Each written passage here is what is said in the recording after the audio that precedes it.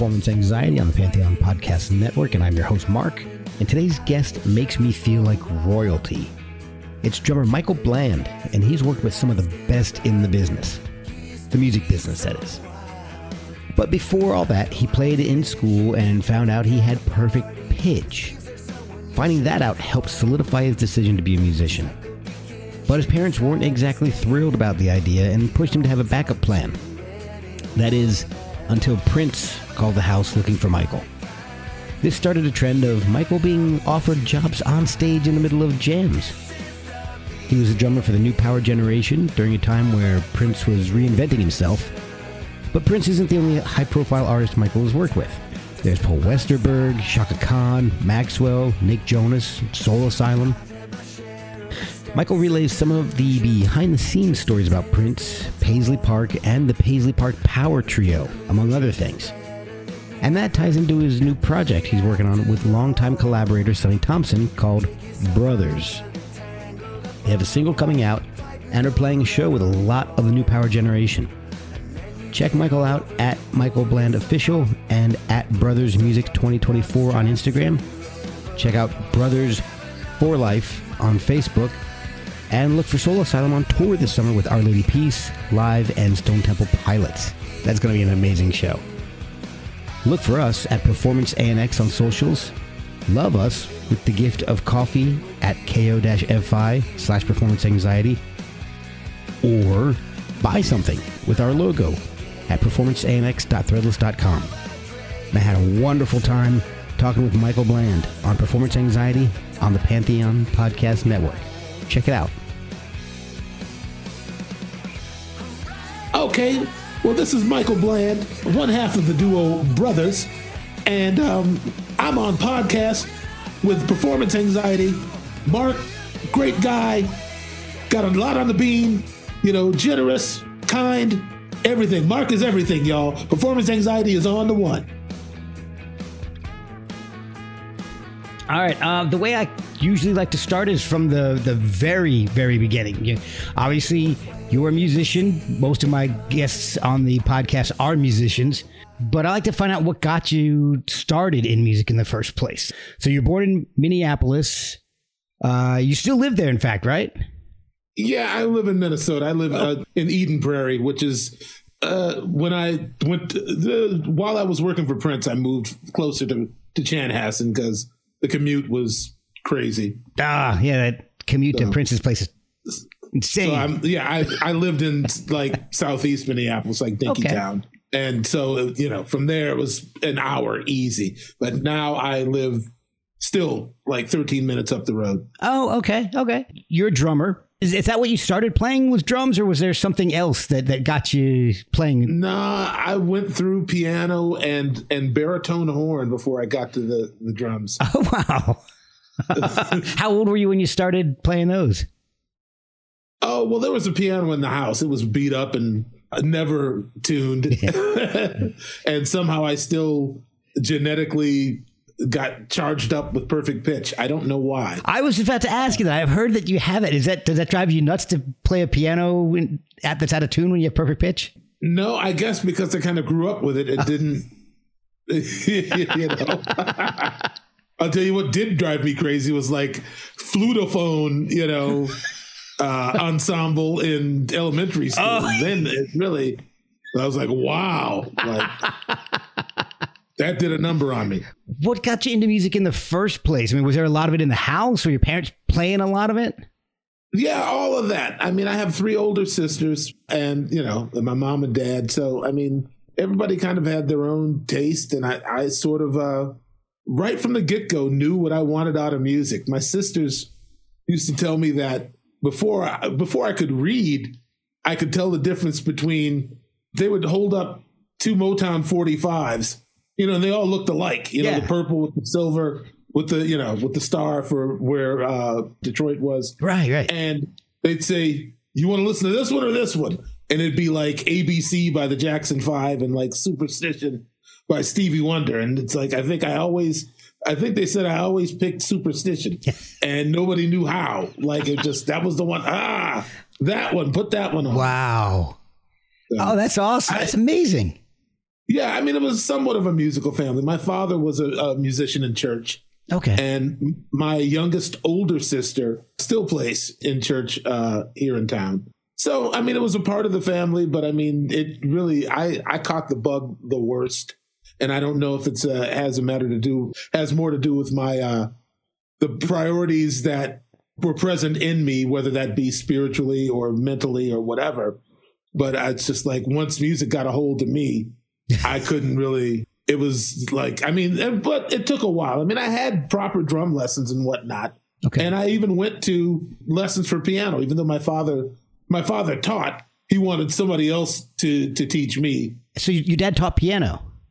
He happened to. Oh, okay. He taught piano pretty much so that my sister, my youngest older sister, Carla, could, sub for him if he needed to be somewhere else. I mean, I think it might have been more of a matter of convenience than anything else, but she's got a great ear and the instincts for the instrument. But my ear was so strong that I wasn't even really reading.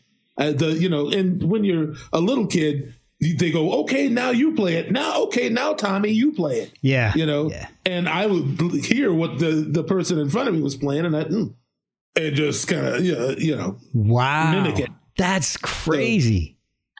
So I wasn't really learning anything. I was just kind of like, okay, it goes like that. Yeah, so it wasn't until I got to be about 14 when I was like, wow, this is it for me. And my, the slow decline of my grades and, the strange behaviors and, staying up all night listening to the radio and all of that. Oh yeah. Now, by 14, I was done. It was settled. The decision had been made. Yeah. Now, are you the only professional musician in the family? Yes. Okay. Mm-hmm. So, all right. So you talked about playing at 14. So right around the time you started going into high school, and then 2 years after high school, you're playing with Prince. So three, okay. Kind of. Well, I mean, let's see. Let me give you a little bit of backstory. Yeah, because please. I mean, really, it's I went from being like a singular musician looking for other people to collaborate with, to meeting this dude up the street his name was Nathan Pate. Nate Pate. And he was this multi-instrumentalist who happened to be riding on the school bus. And one day we started talking, and he played guitar, he played trombone, he played baritone horn, I think he played French horn also, and trumpet. Like, he was this sort of musical prodigy who had been in the Minnesota Youth Symphony since he was probably 8 years old. Oh, wow. And he just happened to be, in this phase where he was learning guitar. And one morning, what was it? I think Eruption came on. KQ92, like Van Halen 1 came out. Right. And he was listening to KQ that morning too. He's like, did you hear? There's this guitar player and he quickly figured out the hammer-on technique. And we were playing all sorts of Van Halen in my parents' basement and Led Zeppelin and Hendrix, all of that. So he was a real catalyst. Like, I finally had somebody to share ideas with. That went on until I joined like wind ensemble in high school. And there things started to really open up. I started to meet other like-minded individuals and other drummers. And, you find your place in high school. And mine was just in the music room. And Dr. Denny Malmberg was the band director for wind ensemble. And he took a shine to me because he recognized some sort of aptitude. And he was actually the first person to tell me I had perfect pitch. I just thought, some other musicians were either not really applying themselves or not listening well enough. But he was like. We'll be right back after a word from our sponsors.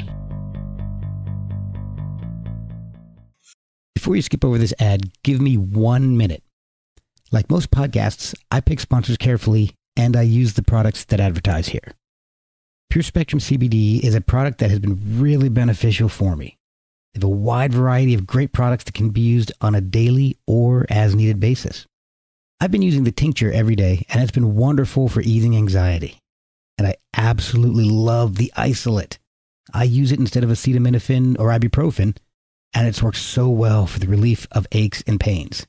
They also have soaks, lotions, salves, gummies, and more, plus an entire line for fitness recovery. They even have products for your pets. See everything they offer at purespectrumcbd.com. And if you have questions, they're there to help. They helped me when I had no idea where to start. After you fill your cart, use code PerformanceANX for 15% off your purchase. Pure Spectrum CBD, Pure Spectrum CBD, Pure Spectrum CBD. One day, what happened? He asked somebody to play a concert B flat, the string bass player in Wind Ensemble. And he played like a C instead. I was like, that's not B flat, that's C. And he looked up like, you're a drummer. You're not supposed to know what notes anybody's playing. And so then he goes, all right. And then he leans over to like one of the clarinet players and tells her to play. And she plays a note, and I tell him what it is. And then he leans over to the flutes, and he, does the same thing. Wow. His class, Mr. Bland is in, the rare. He knew the percentage of people in the world who had perfect pitch and everything. Oh my gosh. So then he tested my ears against the strobe tuner, and then he started leaning over and saying, "Okay, play B flat, but pull out." So, then it was like flat or sharp. And he just kind of ran the whole drill. Oh my gosh. Like, do you know how rare that is, Mr. Bland? I'm like, I didn't even know I had it. It's so rare, I didn't even know. Right. Yes. So, that enlightened me, more and entrenched me in my purpose. To know that I was imbued with a certain gift for music. Yeah. Just made it even more well, this is it. It kind of cemented everything for you. It gave me the confidence to say I could do this, even though my father was like, you're bringing home D's and F's. My father actually, his vocation was as an educator. He was a science teacher. Oh, wow. Yeah. So, and he played music in church, but that was not his vocation. Of course, when my grades started to slip, he blew a gasket. Oh, yeah. It literally took the day that Prince called the house. He picked up the phone, the Prince is on the other end of the phone. Oh, my God. For him to finally go, okay, well, maybe this is really what he's supposed to be doing. Wow. So up till then, it was just you're doing what feels good. Do you know the percentage of people who make it in the music business? Almost none. It's almost like being an athlete. Say something happens to you. Say you get in a car accident and you're paralyzed from the neck down. Yeah. You won't be able to do anything because your mind will be empty. Oh, wow. More or less. Yeah. I'm exaggerating for effect, but friends of mine met my dad, and he intimidated every one of my friends that came in the house because he looked at them like, oh, great, another person coming in here filling my boy's head with ideas of, delusions of grandeur about making it in the music business. Right. Until, may I speak to Michael, please? And my dad looked at the phone like, I think it's Prince. Oh, my God. So now there we are. I just wanted to get you there. So between your buddies on the bus and Prince, were you playing in bands? Were you gigging at all in your own bands? Yes. I won a contest that a store put on. There used to be a music store in Minneapolis called Newt Coupe. And actually the guy that created the cloud guitar for Prince, or the guy who built the first one, I think may have been an employee at Newt Coupe. Oh, wow. Don't quote me on that, but I seem to remember somebody saying that. Okay. But they were like the head honcho. This is before Guitar Center and all that. Oh, okay. All right. This was the place to go. Bongo John Haga, who I'm still friends with to this day, was what do they call it? He ran the drum department. Okay. And I'd come down there, I was 16 coming downstairs into the drum department. Hey, you play on that old kid over here. Leave those new drums alone. Because every time you start, so we were fast friends. New Capet has a Twin Cities Best Drummer contest in 1986. I just kind of, go up on stage and I win first place. Oh my gosh. Right. This is in front of every good drummer, in the entire state is there. Like, who's going to take the crown? Right. Oh my God. And one of the judges was a guy named Bobby Vandell. And Bobby Vandell had played with Alexander O'Neill, the Jets. He was and is he's a local legend and otherwise. Bobby Vandell, his word is gold everywhere in the world. Right. He's presently he DJs on the local jazz station. I think it's KBEM he's on. But Bobby really was the one who got me from this sort of life of just going back and forth and looking for people to play with directly to his band, which was a group called Dr. Mambo's Combo.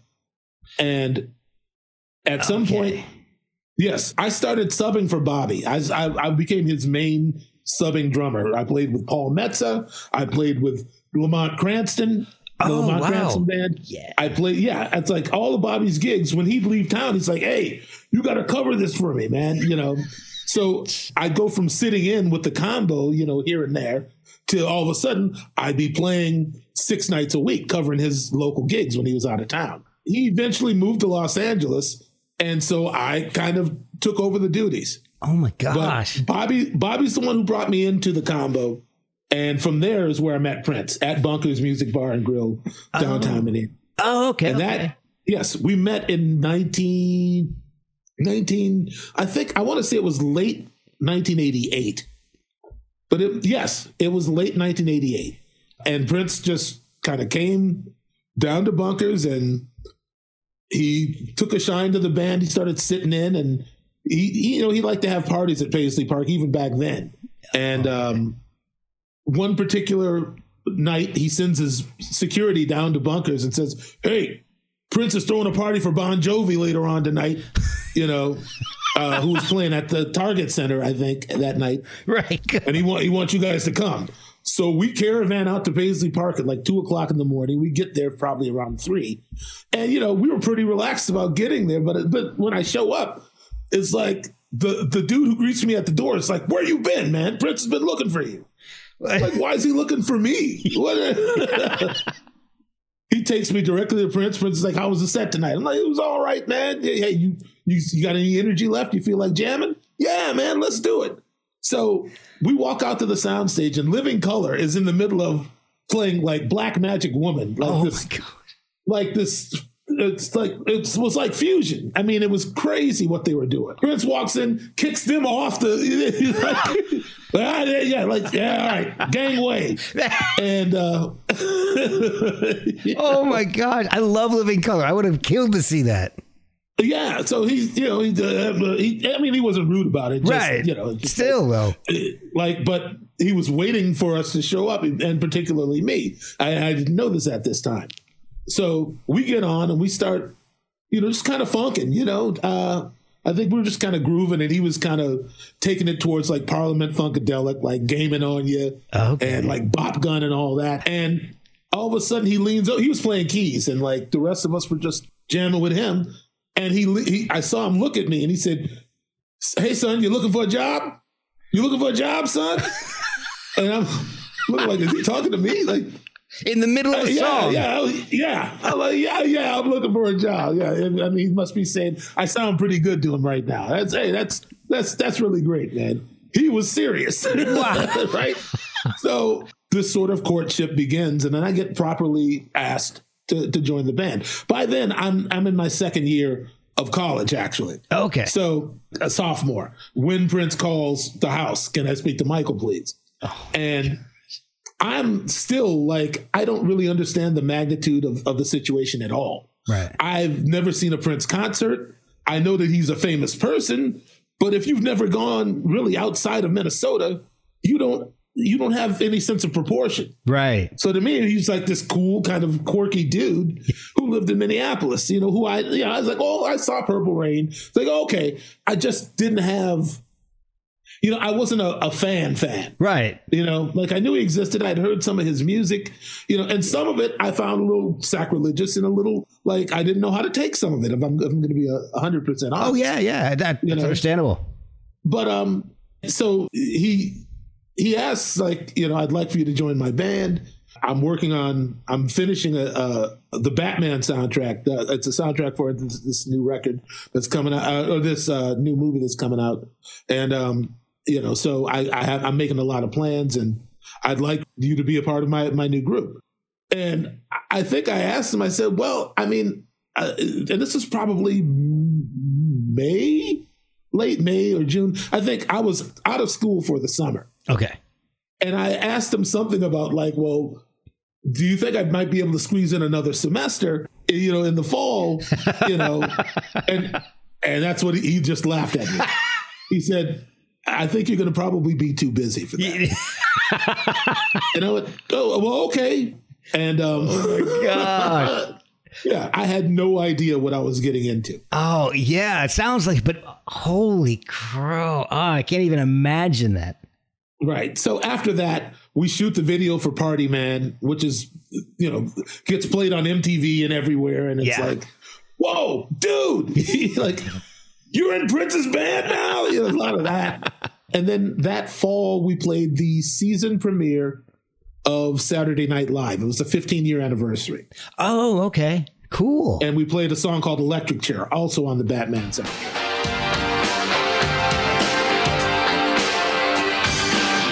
I saw your friend first. That's who I dance with. On the time I was watching you. The music rocked us. Our eyes locked us, making us see a trippy picture shoot.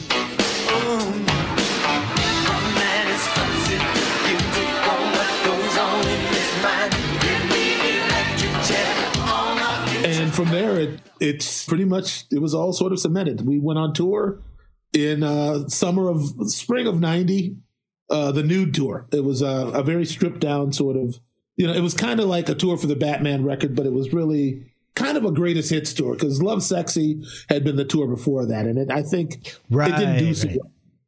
That whole period sort of alienated people who were maybe offended by matters of the spirit, or, even just the fact that he was just kind of naked on the cover was enough for certain people to be, repelled. Yeah. So he was in a real interesting phase right before that. So I think he was. I remember that. Yeah.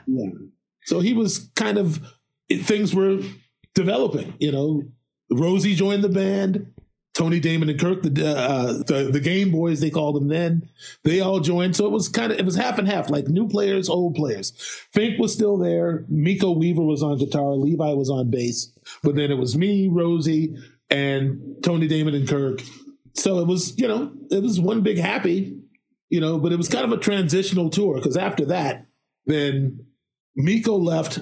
Levi moved to guitar. Sonny came in on bass, and Tommy replaced Fink. Okay. And that's how the New Power Generation got put together. Oh, okay. All right. So you're this young kid on drums. And as far as the history of Prince, I don't know tons. But I have heard, that's all right. I have heard that his live shows go all over the place. They could play some new stuff, some old stuff, and it could just change on a whim based on what he wants to play at that moment. As the drummer, did you have to go back and learn a whole bunch of old songs, or is it more of like, okay, I know this, it's going to be this type of beat? How did that work for you being so young? No, I definitely, I was young, but I had a certain amount of conventional wisdom. Okay. And I figured if I had the job, I better know. I think I probably went to the record store and got everything. Yeah. I was familiar with some. I had 1999, Controversy, and like Around the World in a Day, Parade, like a lot of the 80s records I had. But I had to go back to like the late 70s for like that stuff and, and then learn whatever, But at that time, we was really focused on the Batman soundtrack. So I listened to that a lot. But yeah, eventually, I just kind of got it all under my belt because I was like, I could just tell by what kind of situation it was. It's like, I need to know everything. But to be fair, I did the same thing when I went on tour with Paul Westerberg. So I bought all the Replacements records. I didn't like to be unprepared. Right. Yeah. Exactly. Did you research? Yeah. And I don't want to this whole thing isn't going to focus on your time with Prince, but I have a couple other questions here. We can talk about whatever you want, man. I'm easy. So and everything is based on hearsay that we've heard, that, the general public has heard about Prince. So how was it in the studio? I mean, when you're working on a new album, is he bringing stuff in, or is he letting you guys collaborate, or is he more of a field general? Like, all right, you're doing this, you're doing this, and you're doing this. All of those things. I mean, there was no one way to skin a rabbit. And sometimes he'd walk in with his notebook. Sometimes he'd walk in with the notebook. And you remember those cassette decks? They were like rectangular, and you got the speaker. Oh, the big. Yeah. Like a Panasonic. It's got a handle. Yes. And it's a. Yes. Yeah. He'd come walking in the studio sometimes with this tape deck. He kept. I used to think he kept two, one at the studio and one at home. But I think he literally took the one that was on top of his piano at home to the studio with him, with the cassette in it. Wow. And he'd sit down at the piano and he'd play back ideas that he worked on earlier, and then sit there and remember, get that under his fingers, and then start, okay, the melody goes like this. Sometimes it was that structured. Right. But also other times we would just be in the studio funking, wait for him to show up. And he'd walk in, and what's that? What key y'all playing? And what's this? And whatever we were jamming on was what we were going to work on. Wow. It sounds to me like Hendrix was like that, where he would just jam with everybody all hours of the night. Yeah. Is that kind of what Prince was like? Speaking to band members from other groups that he had, he was always like that. Wow. I saw some footage of Lisa Coleman talking about 1999. It's like she walked into rehearsal and it was just the drum machine going and Prince at the keyboard, and he like, come here, learn this part. Wow. And then he moved to another instrument, and by the time the bass player shows up, here, do this, like he would jam for hours. Oh my gosh, that's see, the way I've always pictured it, it's like you guys are kind of like doctors, where you're on call when Prince has an idea, and he's just reaching out to everybody. Get to the studio now, and everybody jumps in the car, jumps to the studio, and you're not that far off. I said that we were more like firemen. Ah, that was always my kind of I like it. Juxtaposition on it. It was like, I get paged in the middle of the night and I got to get up and go out to Paisley Park. Wow. So it was more like there was a raging inferno and somebody had to go put it out. Right. That's a perfect analogy. I love it. We'll be right back after a word from our sponsors. You played on 4 studio albums with him from 89 to 96. Is there like a favorite memory, like a favorite gig or session, or maybe something that was even a little unusual even for Prince that you were a part of?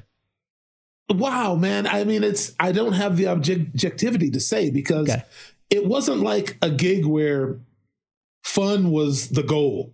Okay.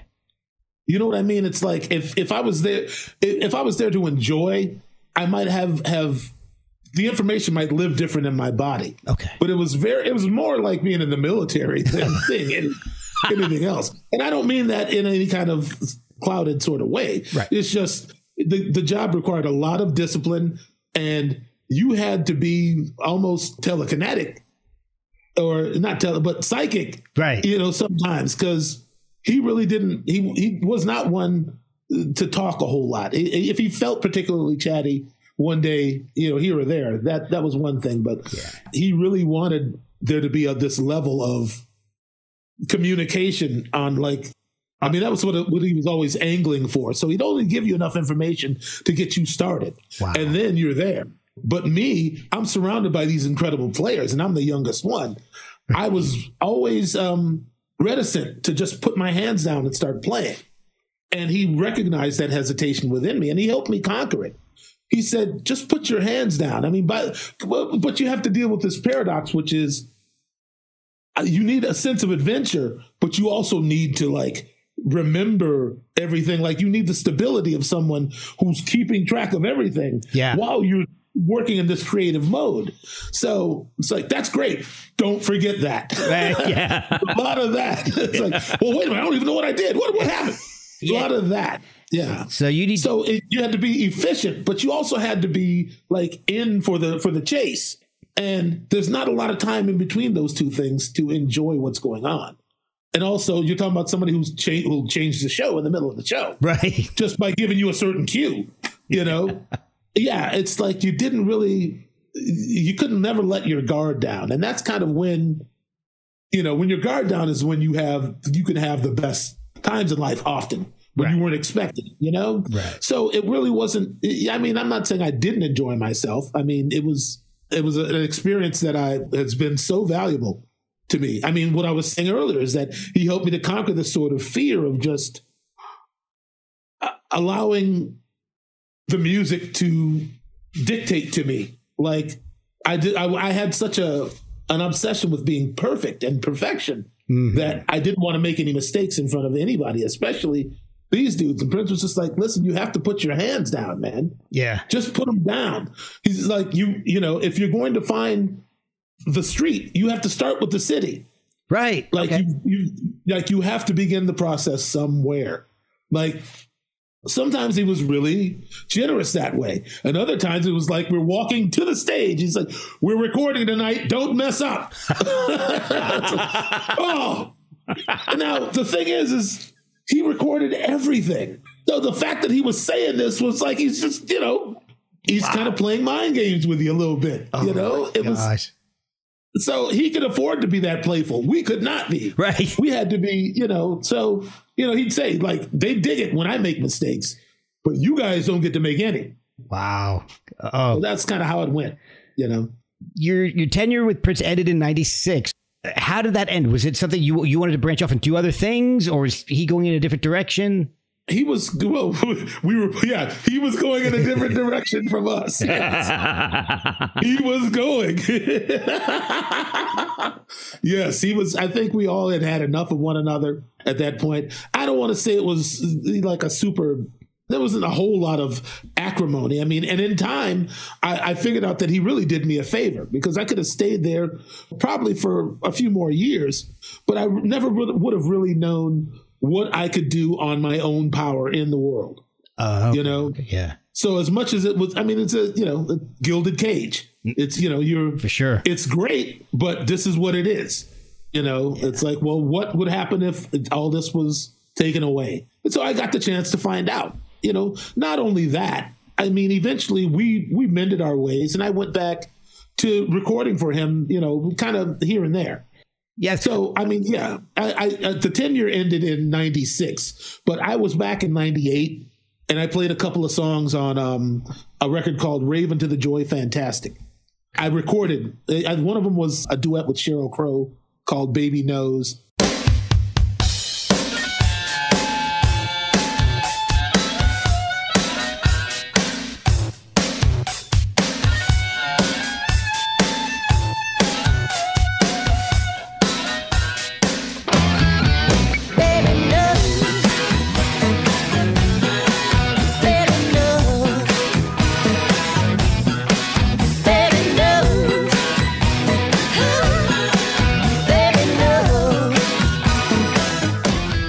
Song I don't think actually came out, now I'm remembering, but from there we kind of got back to a friendly place, and from there kind of a co-worker, sort of, not co-worker, but just like I wasn't under his employ, but he'd call when he needed something.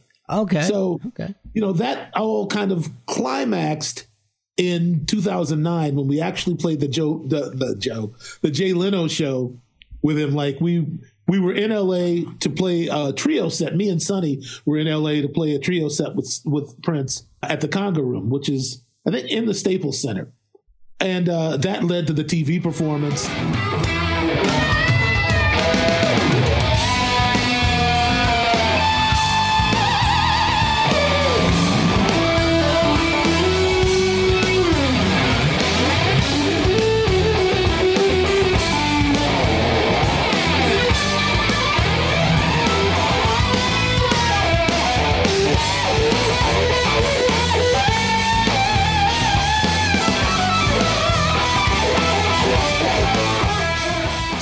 was like for a minute, it was like things were starting to heat up. But I had joined Soul Asylum in 2005.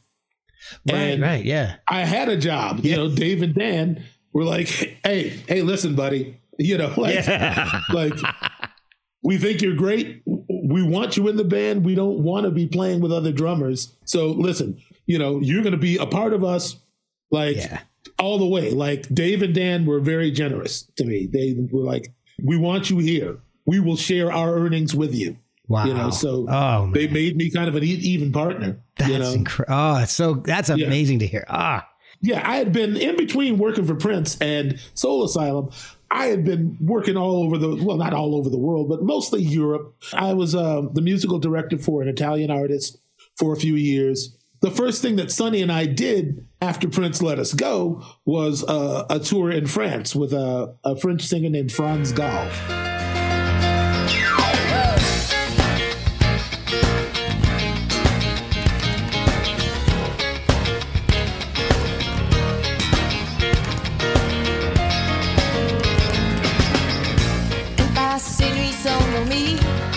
Cacher son bel avenir. La coquette Denise.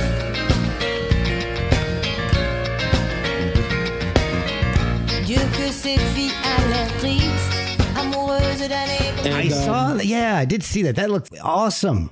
Yeah, and that was with like David Sanchez from Peter Gabriel's band and Sting's band. He was playing keys, and this guy Reggie Calloway, who had a band called Midnight Star in the early 80s. That had like Freakazoid and no parking on the dance floor.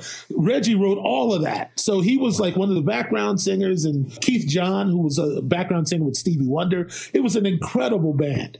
And from there, we made connections that we still hold on to till this day. Yeah, and, definitely. I've got some questions about some of these bands, because some of them I went back and listened to, and they're amazing. Between Prince and Soul Asylum, you know, you have worked with some amazing stuff, and I went back and tried to listen to as much as I could. And all right, I've got to say that, and I'm trying to pull it up. I'll start off. I'm trying to find out exactly where I am on my notes, so I'll start listing some of these people while I'm looking for what I'm looking for. Paul Westerberg, Shaka Khan. He was actually first. He was recording in Studio B at Paisley while we were rehearsing to go on tour. And some guy, actually was the assistant engineer on the session, was sitting on a chair in front of the door so nobody would come in. I guess Paul probably said, I don't want anybody just walking in here, man. Right. You know, so that was, instead of being in there doing his job, he was at the door. Like, wow. I said, what's going on? Why are you out here, man? It's, well, Paul Westerberg's in there.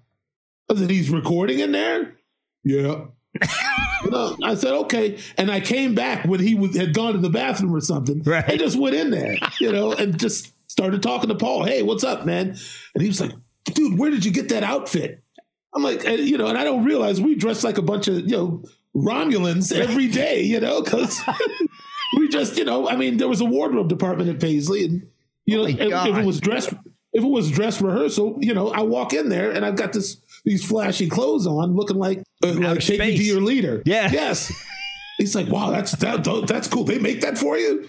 So we start talking about clothes and, you know, wow, and all sorts of stuff. And then he's just like, oh, hey, I got a couple of songs that I need drums on for this record. It was for Eventually. It was the second solo release. Oh, okay. Yeah. And I played on two songs, a song called My Century and another one called Time Flies Tomorrow. And tomorrow will make a day since we've met.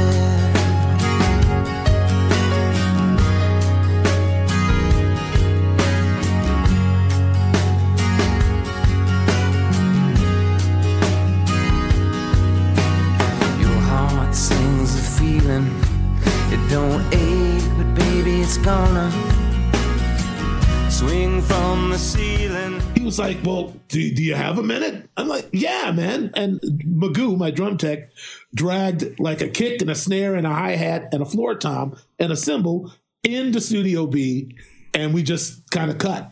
Wow. And then the next day we did it again for the other song. And then he was the first person to call when news got out that we had been fired. Hey, I heard you got canned. Like, yeah. Thanks. Like, I'm going on tour this summer. You want to go? I'm like, well, yeah, I don't have anything else to do, man. Let's do it. So that's awesome. Oh my gosh.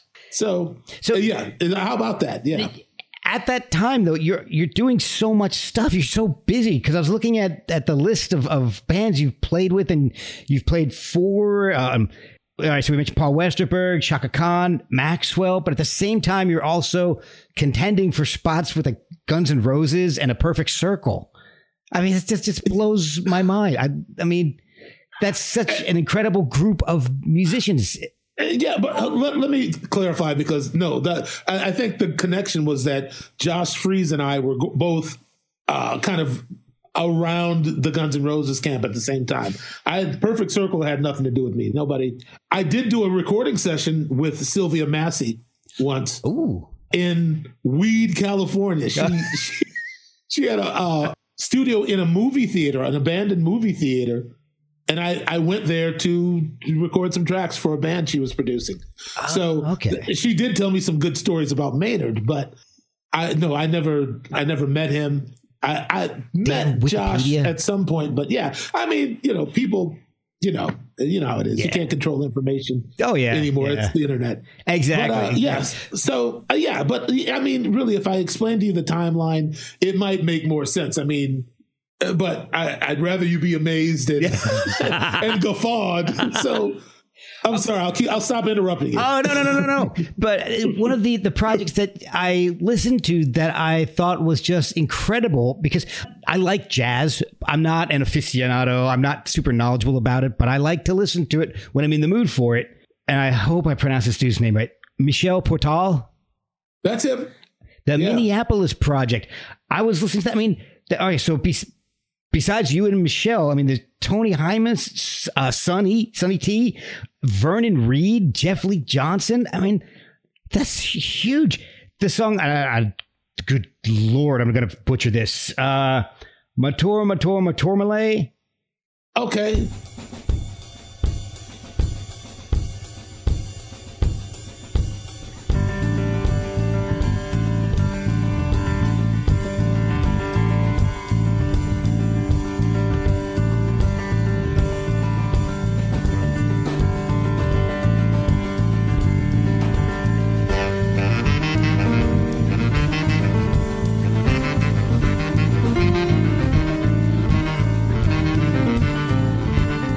And then you guys did Mingus's Goodbye Pork Pie Hat. Those are just unbelievable. They floored me. It's just so good. How did you guys get that project start? I think it was a Frenchman named Jean Rochard, and he was a drummer from Paris, as far as I can remember. He had started producing records for Sony. Had like a little Sony France had a little what do they call it, subsidiary label, like jazz something. That makes total sense. Producing records for this label, and he'd been spending time in Minneapolis. His baby and his woman lived here, so he was spending time here. Okay. And I think he saw us or knew about us from when Sonny and I had performed with Prince in Paris and France. They loved Prince much more in Europe than I think he ever was loved in the United States. They entertained his muse a little more. They embraced all his eccentricities and a lot more there. But so he just, I want to say he approached us at Bunkers, but it might have been more formal than that. I can't really remember, but he was saying he had a French woodwind player named Michel Portal, who wanted to make a kind of he wanted to experiment. He wanted to make a record in Minneapolis, and that he wanted us to be the rhythm section. And he started talking about Tony Hymas would be the keyboard player. Jeez. And that they were talking to Vernon Reed about flying in to play with us. Wow. Vernon got there by the third day of recording. By then, we were transformed. It was a weird sort of language going on in the studio. Really? Yeah, I mean, the first day I was really frustrated because I kept trying to gain some sense of what was going on. And Jean Richard says, Michael, is there something wrong? I say, yes. I can't gain any objectivity over the situation. I don't understand what I'm supposed to be doing. Because while I like a lot of jazz, I don't necessarily enjoy playing it. Oh, okay. Yeah, I used to tell people I hate jazz. There's a French article about that project where I can speak a little French, but I saw like my initials and then my quote. It was "Je déteste jazz." Like, oh, I hate jazz. I used to like to say that to wind these people up who just thought that jazz was just everything. Right. I'm like, music has equal value. Every music is valid. Yes. And so I used to wind the snobs up by being contrary. You know what I mean? I love that. And I had all the requisite releases. I had Giant Steps. I had Kind of Blue. Yeah. I like Miles Davis a lot. The quintet period, Tony Williams. You can't really get better than that as far as I'm concerned.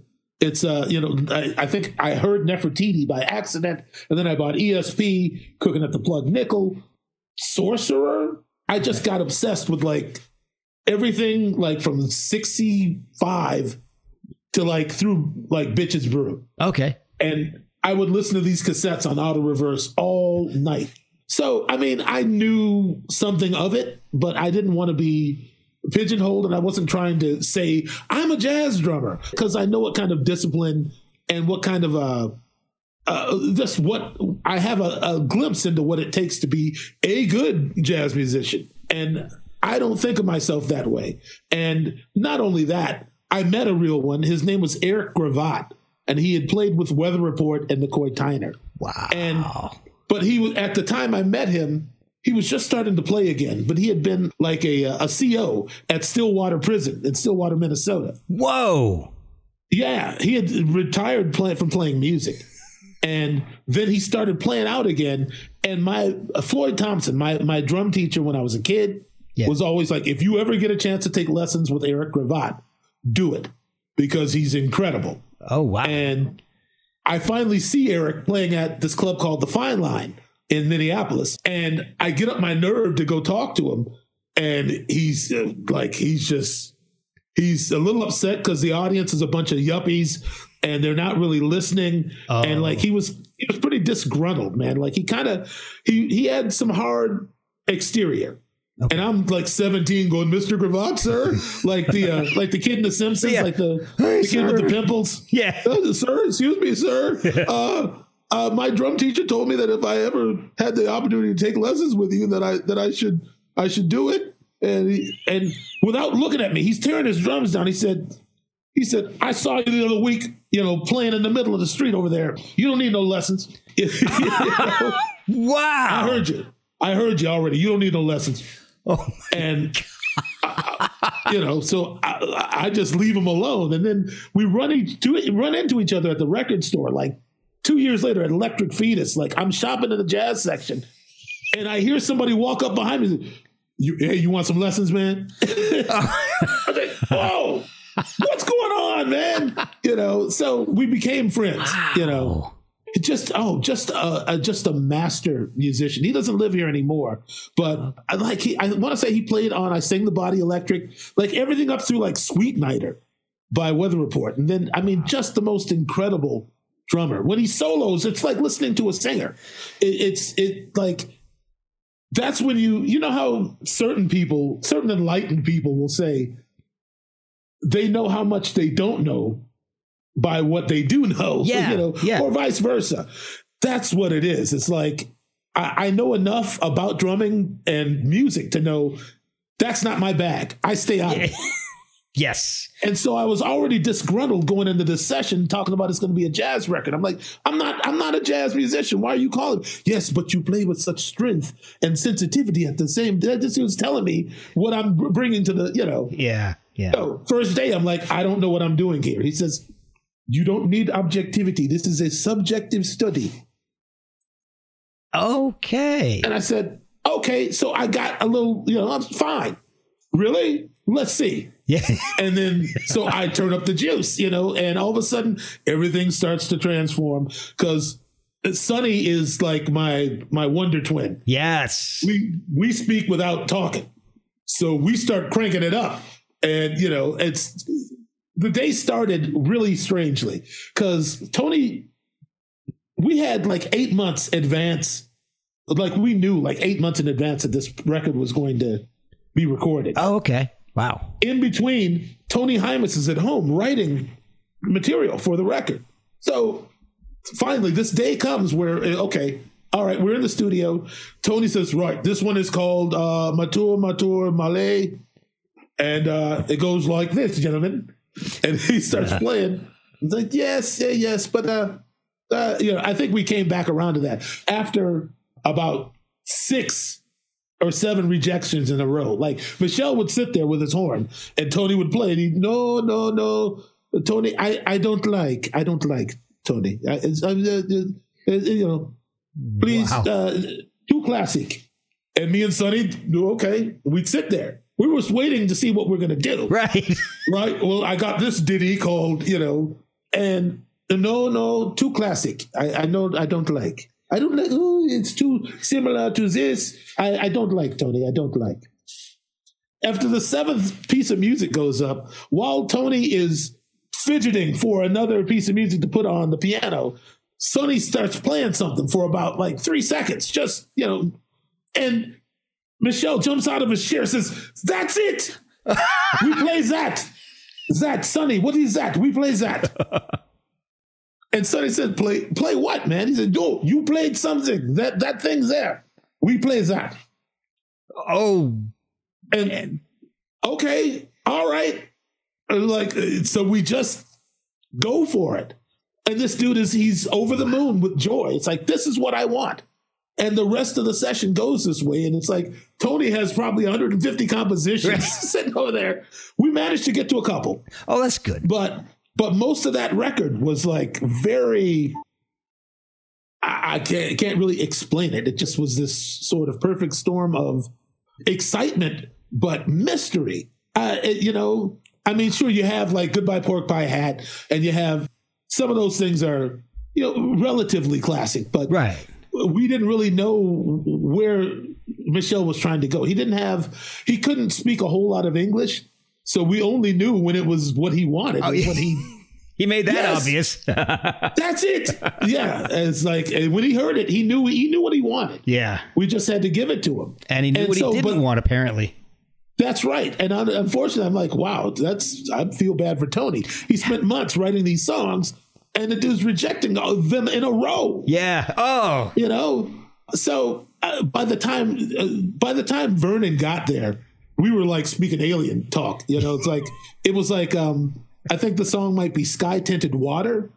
Okay. Like it was this thing where it was like, it was just a gesture I was making to Sonny when I was going to play and when I wasn't. And it was just, and Tony was just being Tony, just like, and Sonny was watching my hands and I'd like give him a nod, like, here, Sonny. And I'd play a little and we would start and stop at the same time, but it was not planned. It was completely spontaneous, right. Totally. And like, I don't know how we did that, but it's like, and then John returns, that was incredible. That was amazing. That was so great, so we got there, but it was really, by the time Vernon got there, it was like, for the first half of the session, he didn't know what to do. Because it was like listening to, 4 Romulans talking and you don't speak the language.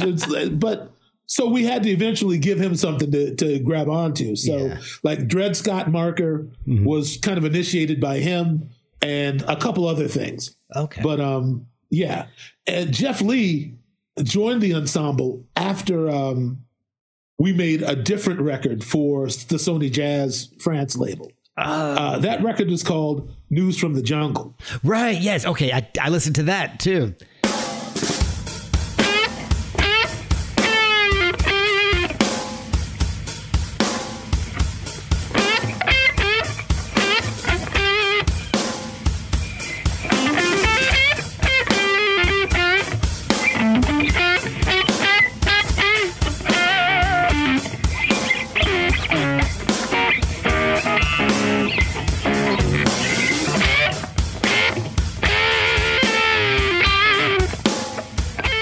met Jeff when I joined Chaka Khan's band. Jeff was coming in to sub for Mike Campbell, this guitar player who had been with her for years. He had a gig in Japan with I can't remember the dude's name now, but he was the lead singer of Kool and the Gang, but he had his own gig in Japan. Okay. Chaka heard a record called Blue by Jeff Lee and immediately fell in love with his playing. So when Mike said, hey, Chaka, I can't play the Hollywood Bowl gig, I'm going to be out for, she immediately called Jeff. Oh, who had man.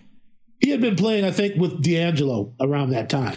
Oh, okay. So both he and I had our first encounter with Chaka the same day, which was rehearsal for this gig at the Hollywood Bowl. And he didn't know me. I didn't know him. He was not antisocial, but he really he just didn't like, I don't want to say he didn't like talking. I think maybe he just didn't like people, Yeah. So, because people sort of suck, So he just sat on the couch, with his guitar, just kind of warming up and didn't say much to anybody, until it was time for him to play. But during that tour with Chaka, we really bonded. I was like, we got to play with Sonny, man. He's like, oh, okay. Who's Sonny? Sonny's the dude that, yeah. I'm like, yeah, we played in Prince's band together. And so we got together and it was just like, wow, this is incredible. It was like the new power trio on steroids, because while Prince was an amazing guitar player, Jeff Lee Johnson was a different animal. Yeah, he really is. He's amazing.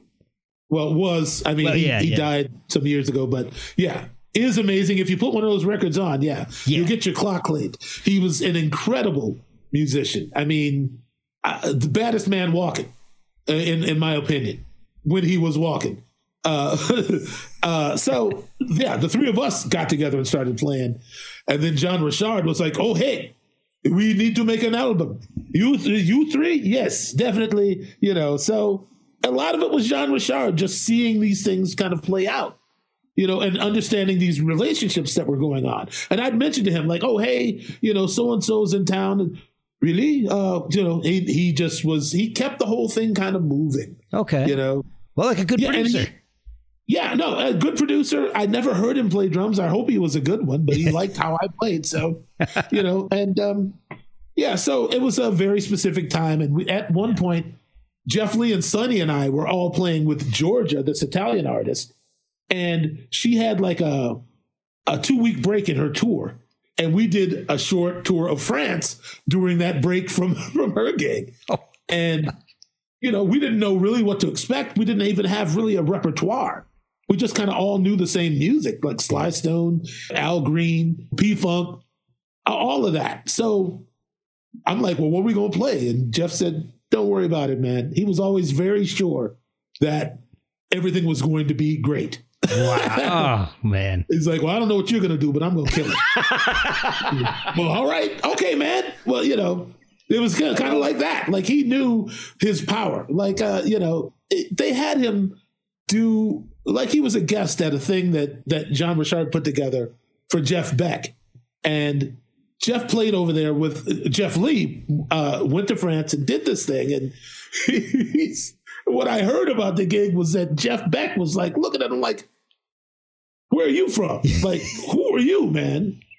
Like, wow. How'd you learn how to play like that? Like Jeff Beck was kind of attempting some of the things that Jeff had been playing, in the opening set. Oh. And I heard about this. I asked Jeff about it. He's like, yeah, man. I was like, why is he trying to bite my riffs?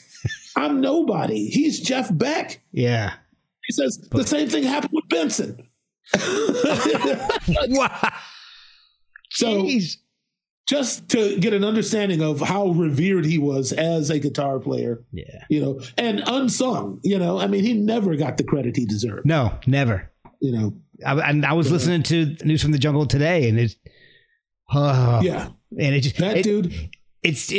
just reminded me how good he was, because, like you said, he's unsung, and unfortunately, for me, it's one of those things I had forgotten how good he was because I hadn't heard him in such a long time. And he needs to be more well known. He needs to. I don't know.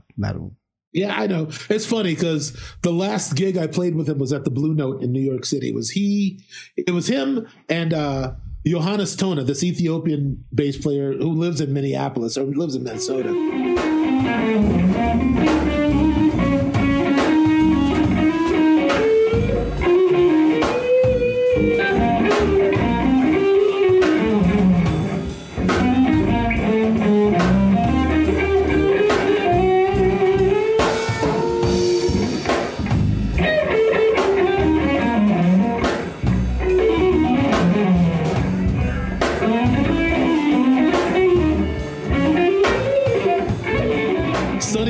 Was doing the thing with Georgia, and he took over as their music director. So he was spending a lot more time in Italy.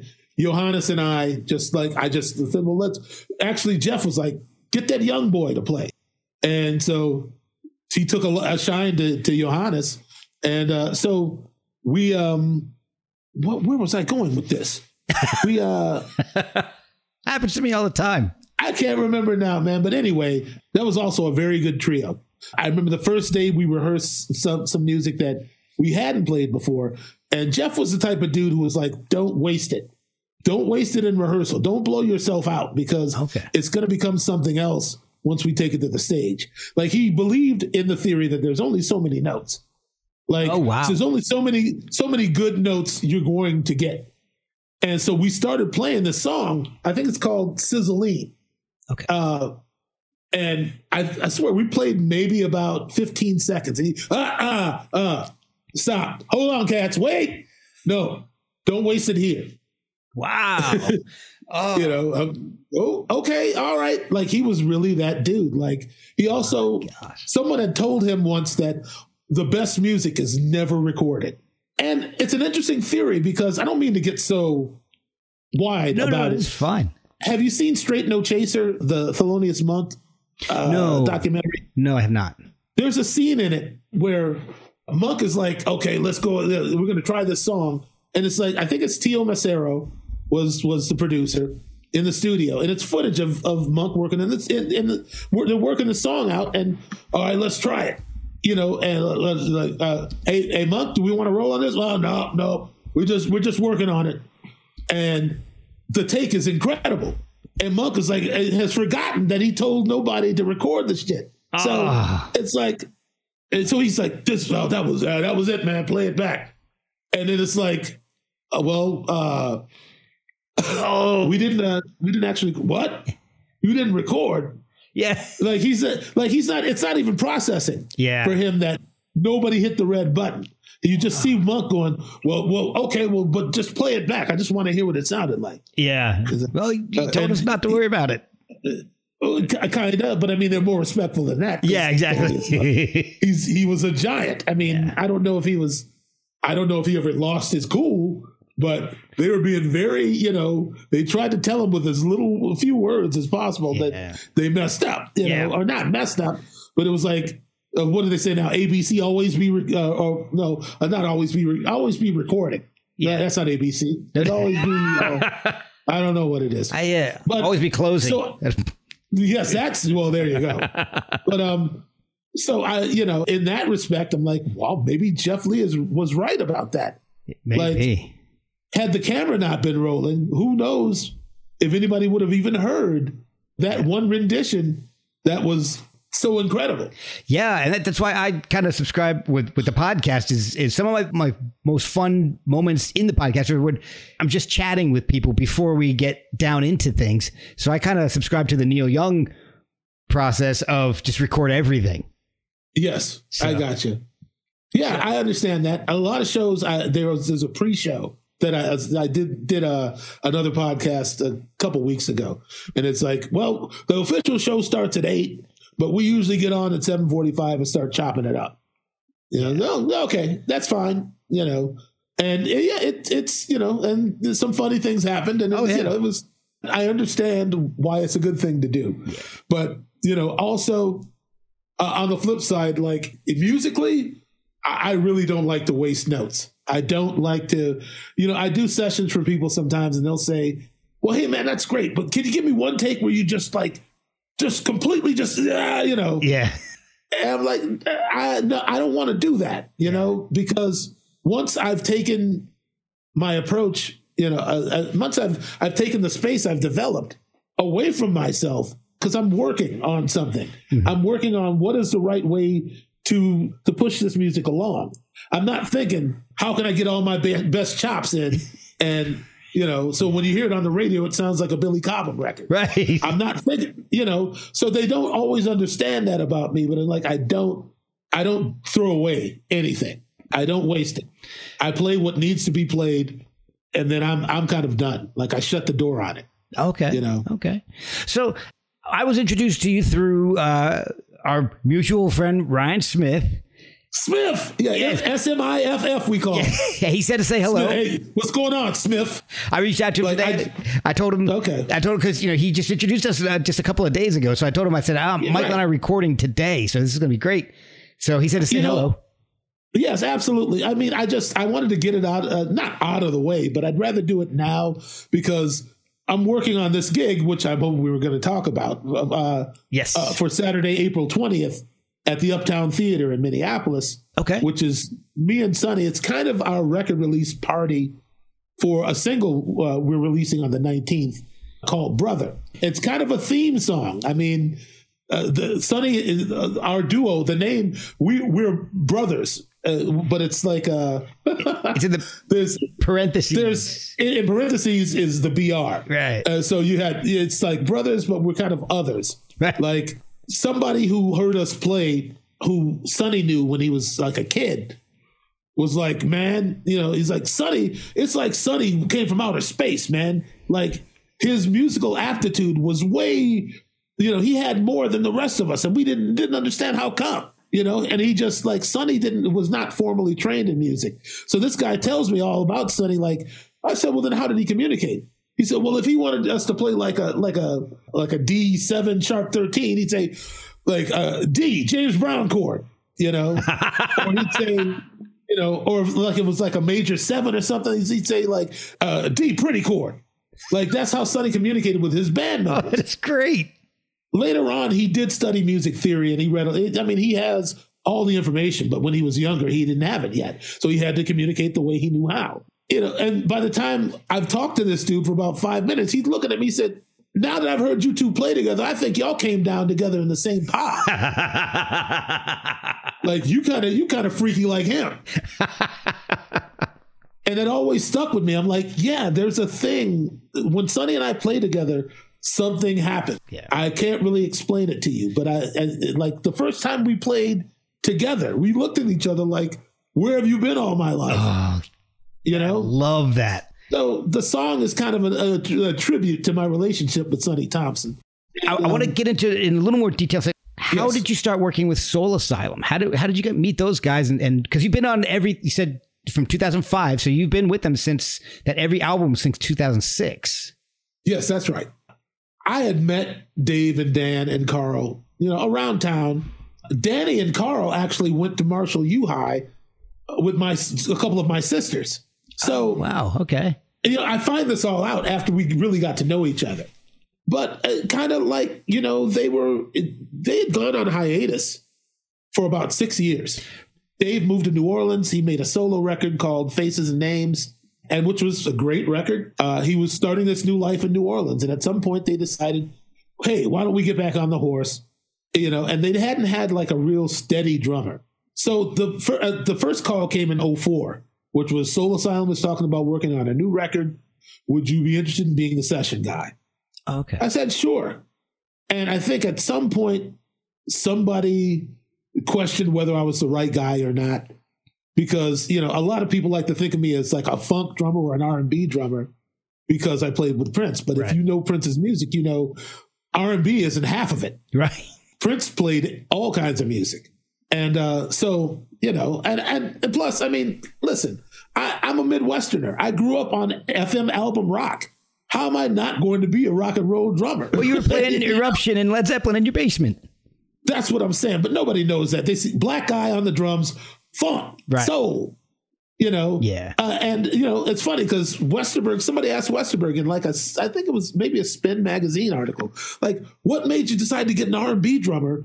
And I think Westerberg, I think he said, well, the guy sounds pretty rock and roll to me. I don't know what you're talking about. Yeah. Excellent answer. So that was kind of his retort. I was like, thank you, Paul, because people want to pigeonhole you. Unfortunately, it's kind of it's a matter of race, in this country. Yeah. You know how Living Color, they tried to put Living Color's first record in the R&B section of the store. Yeah. Make no sense at all. Yeah, it's like, what are you doing, man? That's all that guitar. You obviously didn't listen to the album. Right. They're just black guys over there. R&B, yep. Exactly. Kind of, So, you battle the stigma. And actually, I had a conversation with Jesse Johnson about this because, Sonny and I and Tommy Barbarella, all from the MPG, and my friend John Fields, who's produced The Silver Lining and many other Soul Asylum records since. We worked with Nick Jonas in 2009 and through 2010. Yes. And I remember Jesse saying, man, he's like, it warms my heart to see you brothers in a completely different environment, a different market, because they try to pigeonhole us a lot. He's like, I love seeing us where we're not supposed to be. Right. So, I mean, he really, it's a real thing, that we have to combat, For sure. Somewhat. Yeah, unfortunately, yeah. Yeah. I'm sorry. So how did I get to Soul Asylum? So that was it. Yeah. First, there was some equivocation over whether I was the right guy, but the call had been made. And I was like, yeah, okay. I'm not going to take this seriously because it had been they were talking about, it was going to be probably 4 or 5 months from then anyway. And I hadn't heard any new news. And what ended up happening is they postponed everything till 2005. And somewhere in between, I think during pre-production for rehearsal, for the record, we were getting together and playing through the new material or whatever candidates they had for the new record. Right. And by I think at the same time, somebody was having a benefit. One of their friends was sick or had hospital bills, and they asked Soul Asylum they play at a benefit. And they hadn't done any live gigs in years. But they say, okay, hey, man, we're not getting paid for this thing. It's like, if you need to get paid, we'll arrange for it. I said, no. I'm okay, man. I'm here. Well, we just want to play these songs here. So we get into playing like Somebody to Shove, Black Gold, Closer to the Stars. And by the second day and we're doing this while we're also working on the new material. Oh, okay. So by the second or third day, I think Dave was starting Closer to the Stars, and he just stopped. He said, wait a minute. He's like, what? He says, hey, why don't you just join the effing band, man? He didn't say effing. Right. And I sat there and I thought about it. I'm like, for only a few seconds. And I said, okay. And that was literally how it went down. Sounds pretty simple. Yeah, and I asked him later on, I said, when you guys asked Sterling to join them, Sterling Campbell had been the drummer in the 90s with the Soul Asylum. Right. I said, how long did it take Sterling to say yes? He said, oh, man, that was a whole other situation. I'm not sure what was entailed, but I guess Sterling was a little more maybe apprehensive than me. But it was the 90s, and, those dudes were pretty wild. I remember calling him to ask. There was a gig. I think I was double booked. Like a one-off came up. Okay. And I was like, hey, man, I got to do this. Can I get somebody to cover the gig? And Pearl was like, oh, yeah, call Sterling. See if Sterling will do it. And I think it might have been like a weekend, like a couple shows in a row. And, this was a couple months before it. And I called Sterling. I said, hey, man, would you be interested in playing these couple of gigs with Soul? He's like, man, playing with Soul Asylum almost killed me. Man. No. First, he's like, I don't know, man. It's like, we were wild back in the day, man. I don't know if I'm like, it ain't like that no more, man. Dave's got a 5-year-old son. Yeah. Everybody's married, Yeah. It's like, it's not what it was. Because I actually remember, I think I was at LaGuardia, and I went like, I think we were going to Spain to, I was with Maxwell at the time, like in 99. Okay. And, or 98 or 99. And we're at like, the curbside, like checking our bags. Yeah. Yeah. And this van pulls up and, you know, a bunch of raggedy looking white boys fall out of it, you know, and start walking up, you know, and one black guy. And they come walking closer. And I realize it's Soul Asylum.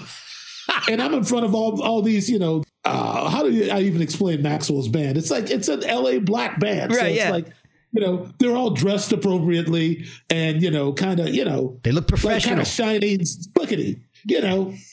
And here comes these dudes. Oh, hey, Michael Pern. Hey, Michael, how you doing, man? And I mean, it looked like they had been in a fist fight. Yeah. Could have been, let me T-shirts, torn jeans, and literally falling out of a van. But yeah, like I'm like, they're doing some hard living. Yeah. Like those dudes were riding it hard, man. Yeah.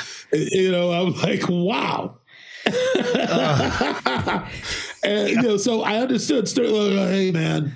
Oh, how you doing? I had met Sterling like in 1990. He was playing with Duran Duran of all people. Really? Oh, wow. Yeah, and I was on my first tour with Prince. It was the nude tour, and we were staying in the same hotel. And actually, Lou Reed was there too. Oh, so my God. I got to like hang out with Lou Reed and talk to him. And what a great guy he was. I've heard that. But yeah, so I mean, I digress. But I was like, those are some rough dudes. I don't know if I could ever really, you know. This is 6 years before they asked, you know. So I understood what Sterling was saying when he's like, "Hey, man, that gig can get kind of rough." Yeah. I mean, you know, that was rock and roll. Pern and those guys, they lived it. It was real. Yeah, you know. So. I'm like, no, man, everything's cool. You know, it's, and he did it and everything was fine. You know, I mean, it's, you know, but, he survived. Yes. And when he said that, he's like, I don't know. I thought about them walking up to the curb at the airport. I'm like, that's right. It was like, I think somebody had a bloody nose. They were like, you know, like Perner has bad red eyes in the morning anyway. Oh, really? So he hadn't had his Visine yet, and you know he's got his he's wearing his Dickies, you know, like full on. I mean, oh, that's awesome. It's what it is, you know, and he's not much different now. I mean, he doesn't. It's well, I mean, I guess everybody in the band is married except for him, but he's living a much more. I mean, he's got somebody. Yeah. So yeah, like people think we're out there like, oh man, it must be crazy out there. I'm like, no. We're pretty boring, dude. Like, it's just me and JT and Ryan. And, you know, Ryan is giving, you know, guitar lessons from his bunk. Yep. You know? Yep. And, you know, JT and I are, you know, chopping it up about something, you know, making plans. And JT's my dude, man. We're like this, you know. Yeah, that's awesome. Yeah, so it's a much more friendly incarnation of Soul Asylum, which may internally, it might really bother Pern. I have no idea. But things are so functional. It's like, it's, you know, it's really like, it's just a group of great people. I'm looking, you guys are going out this summer and I cannot wait to see. I'll be at the show you guys are going to be at in Virginia, in Bristow. So it's Our Lady Peace, Soul Asylum, Stone Temple Pilots, and Live. It's just, that's just an insane lineup. I mean, that's like my end of college lineup from the mid 90s. I would have paid tons of money to see that. I realize it's going to mean a lot to anybody who cares. Yeah. To anybody who cares about it, it's going to be a big deal. So, yeah. That is me. Honestly, fantastic. I've never seen Our Lady Peace live. I've never seen Stone Temple Pilots live, and I've never seen Live. And I saw Soul Asylum back in 93, I think, on the Alternative Nation tour when they were touring with... That'd be a good time to see them. Yeah, it was Screaming Trees opening, and then Soul Asylum and Spin Doctors. Oh, yeah. It was crazy. And I didn't really care about the Spin Doctors. I went to see Screaming Trees and Soul Asylum, and... I gotcha. It was amazing. So, and I did get to see Dave and Ryan when they did the acoustic tour a couple of years ago. So that was pretty cool. Yeah. It's funny, man, because when you start thinking about it, there's only a few of those cats still standing. Yeah. You know, I mean, Perner is, you know, he's the last of a kind. Like, as far as like a front guy who is an entertainer with a guitar on, like a front guy with a guitar, he's one of the very best to have done it. Oh, he's amazing, you know? Live. And I think he's gotten better because, to be fair, I don't remember tons of the Alternative Nation tour. I got it. But the show we did with Ryan, the acoustic one, was great because he's telling stories and letting you in on what's behind some of the songs and joking around with Ryan on stage. It was fantastic. It was so entertaining. In my opinion, Dave is one of the greatest. Yeah. I mean, first off, I mean, if you just want to talk regionally, or even just Minnesota, easily the most successful rock band to ever come from Minneapolis. Oh, yeah. You know, hands down. Like, there's no comparison. The Replacements get all the love and all the, you know, they get all of that. Soul Asylum, we get our fair share. But really, I had a conversation with Dave one time, you know, where I don't know how it came up. Oh, I think we were at a restaurant that I had been to with Paul, with Westerberg, like kind of in his neighborhood. And we started talking about Paul, and he's like, you know, and Dave says, he's like, you know, it's it'd be nice to have the, you know, the cred that Westerberg gets. Like, Westerberg is almost a mythological character. Yeah. You know what I mean? And I think part of that is because he never really broke. That's you know what I mean? Yeah. Yeah, he's like every songwriter's favorite songwriter. Yeah. You know what I mean? It's like he never became what Dave became. But anyway, I mean, the conversation I had with Dave was basically like, he's not regretful. You know, I mean, he's like, I know, I'll take the success. Like, I have no problem being successful without having the lore that goes with. So, I mean, he's happy with his place in history. I'm sure Paul is with his, you know, and they're not so dissimilar, just as people, really. Oh, really? Okay. Yeah, I mean, they're both very well read when it comes to music. Mm-hmm. First time I went to Paul's house, he had all these books about jazz, like stacked up in his living room, and I go in his bathroom, and there's a huge poster of Thelonious Monk. Those dudes really, they're not who people think they are when it comes to music. Wow. Oh, man. I mean, they're much more varied and holistic about things. So a lot more well-rounded than people give them credit for. Yeah, they just like good music. They don't sit around all day listening to the Ramones or the Underground. Husker Du. The Stooges. Yeah. They don't, that's not what they do. Okay. I mean, Dave will text me in the middle of the night about like something he saw on YouTube about like Miles Davis, like like some documentary on sketches of Spain, because Dave also plays trumpet. So he has a whole other world. Yeah. So they're not these dudes who are like, you know, diehards. And, you know, I mean, there's a part of that, like their creed. Yeah. Their creed is their creed. They're both pretty stunning performers, and, you know, they believe in direct honesty as songwriters. That's what I'm most proud about my association with Soul Asylum, and even with Paul, is that these are dudes who are actually really trying to say something with music. They're not just like trying to write a hit or trying to pander to anybody. It's like, this is what I do. I write songs about real things. That's Dave. I asked him, I said, what do you know, what is it? He said, Soul Asylum's music is for the disenfranchised. It's for outsiders. It's for people who don't fit into this structure, you know, that society, you know, tends to, you know. Yeah. And we started playing a few gigs. I think by the time we got to Denver, there were so many hot girls at the gig.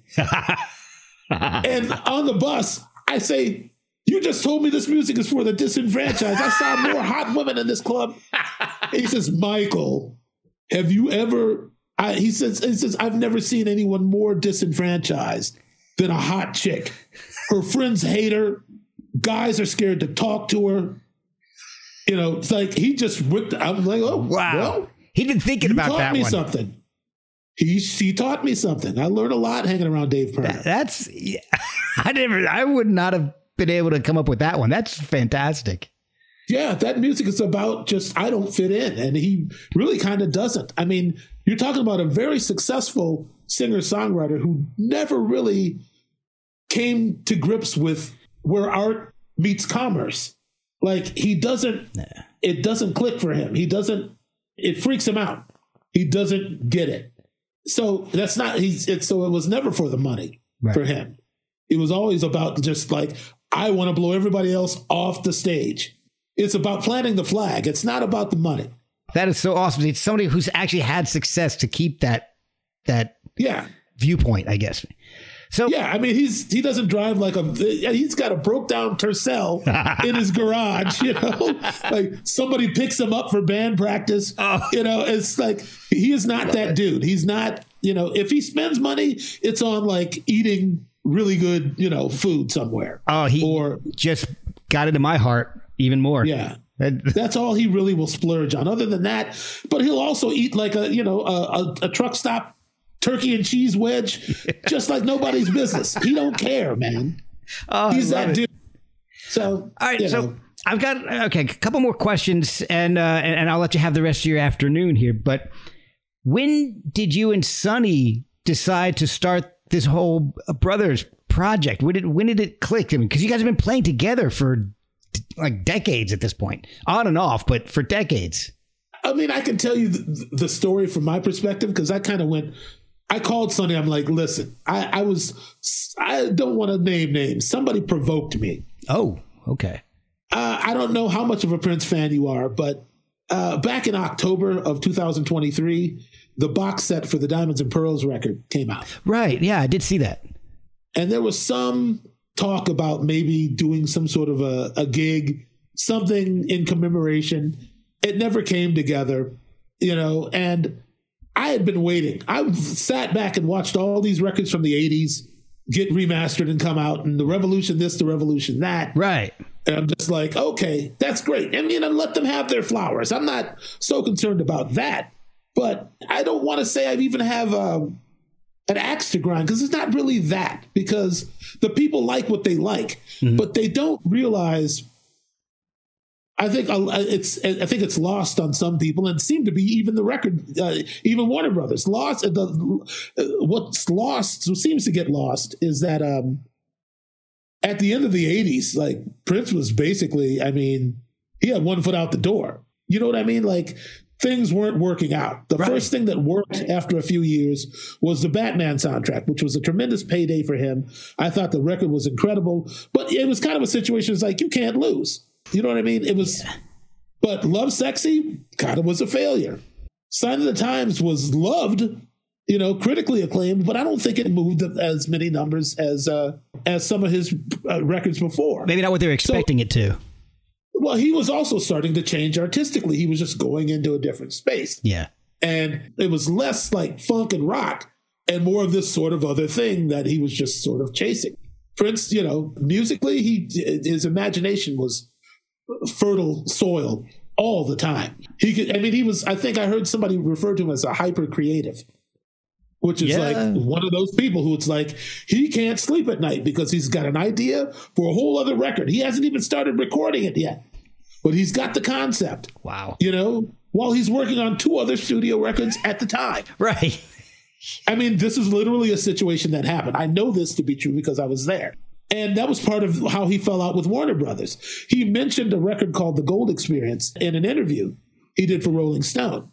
And he was on the phone with Mo Austin at some point.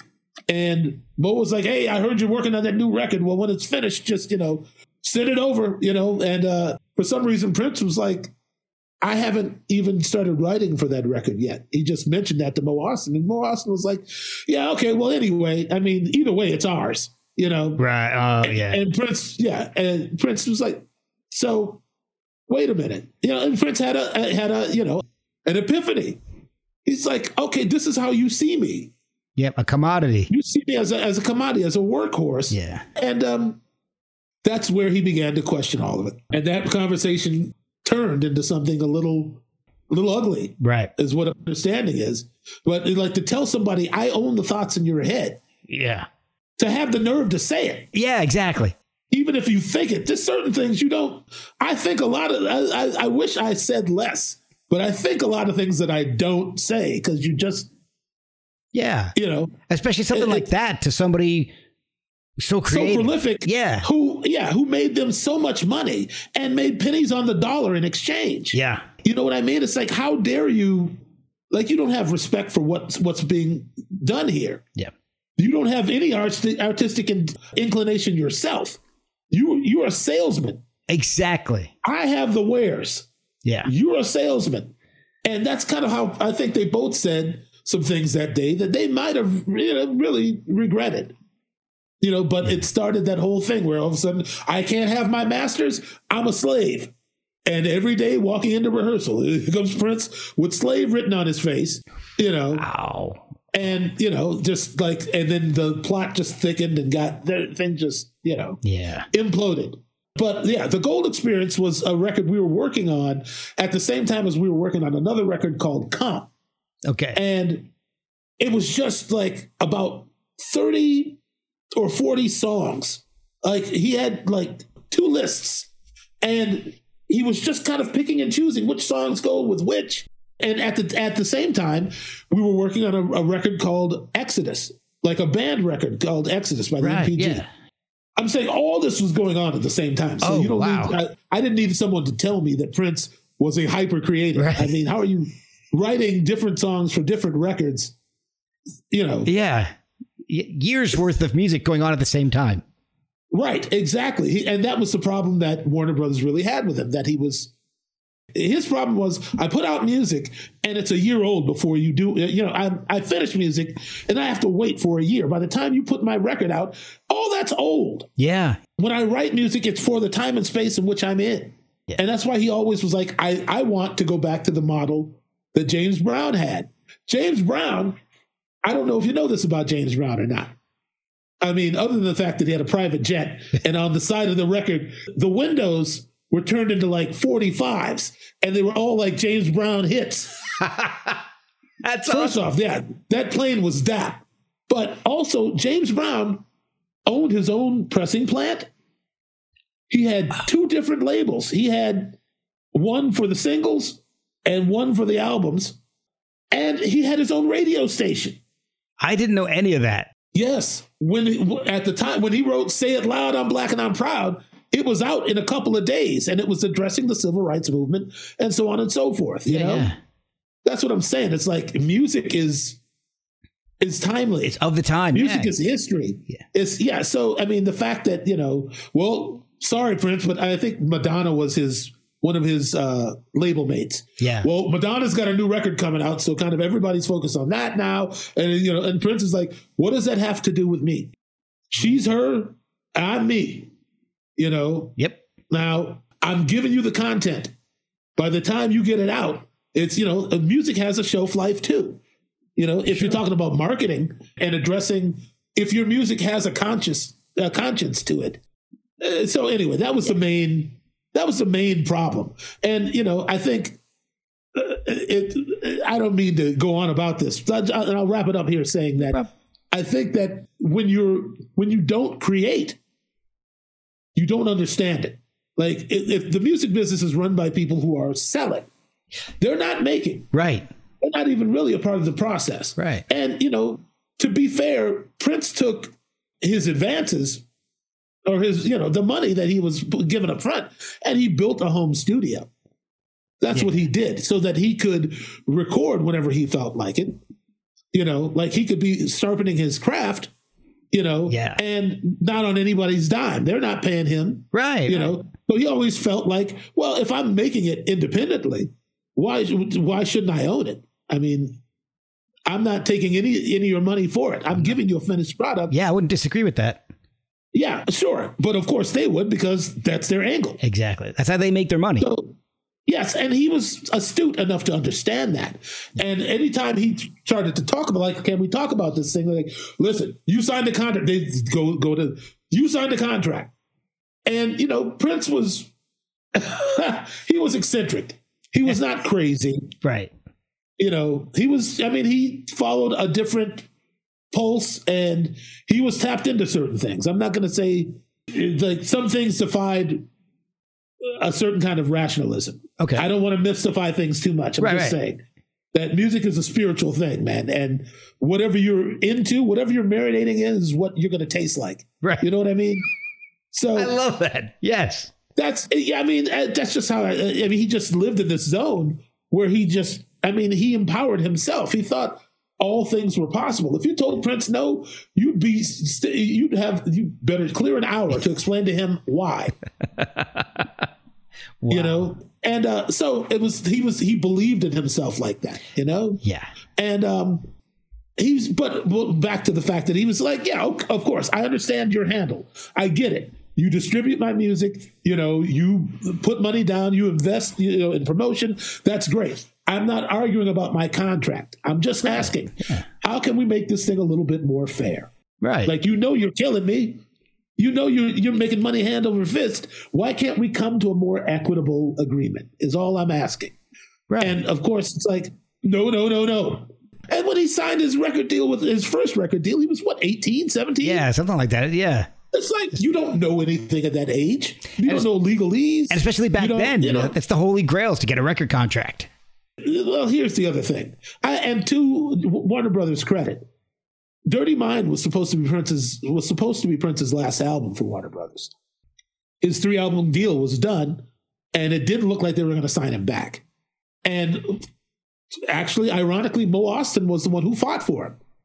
Mo said they wanted, you know, some of his associates wanted to sack Prince. And Mo said, no. This kid is on to something. I think we should let him develop. Like back when they let you develop. You know? Yeah. And, you know, so he got a stay of execution. And I think he decided, like, okay, I got to really push now. Right. Enough of doing what I'm accustomed to or what I prefer. I have to make a real statement now. Right. Okay. And I think that, you know, between, the next record was Controversy, and then 1999. 1999 is really like the blueprint for the Minneapolis sound, or at least what they called it. Right. Yes. And he mostly recorded that record by himself. I guess I'm saying all this to say they bet on him and they won. By the time he's asking for an equitable deal, he has proven himself to be a success. Oh, yeah. You know, yeah. It's like we're not guessing anymore. He knows what he's doing.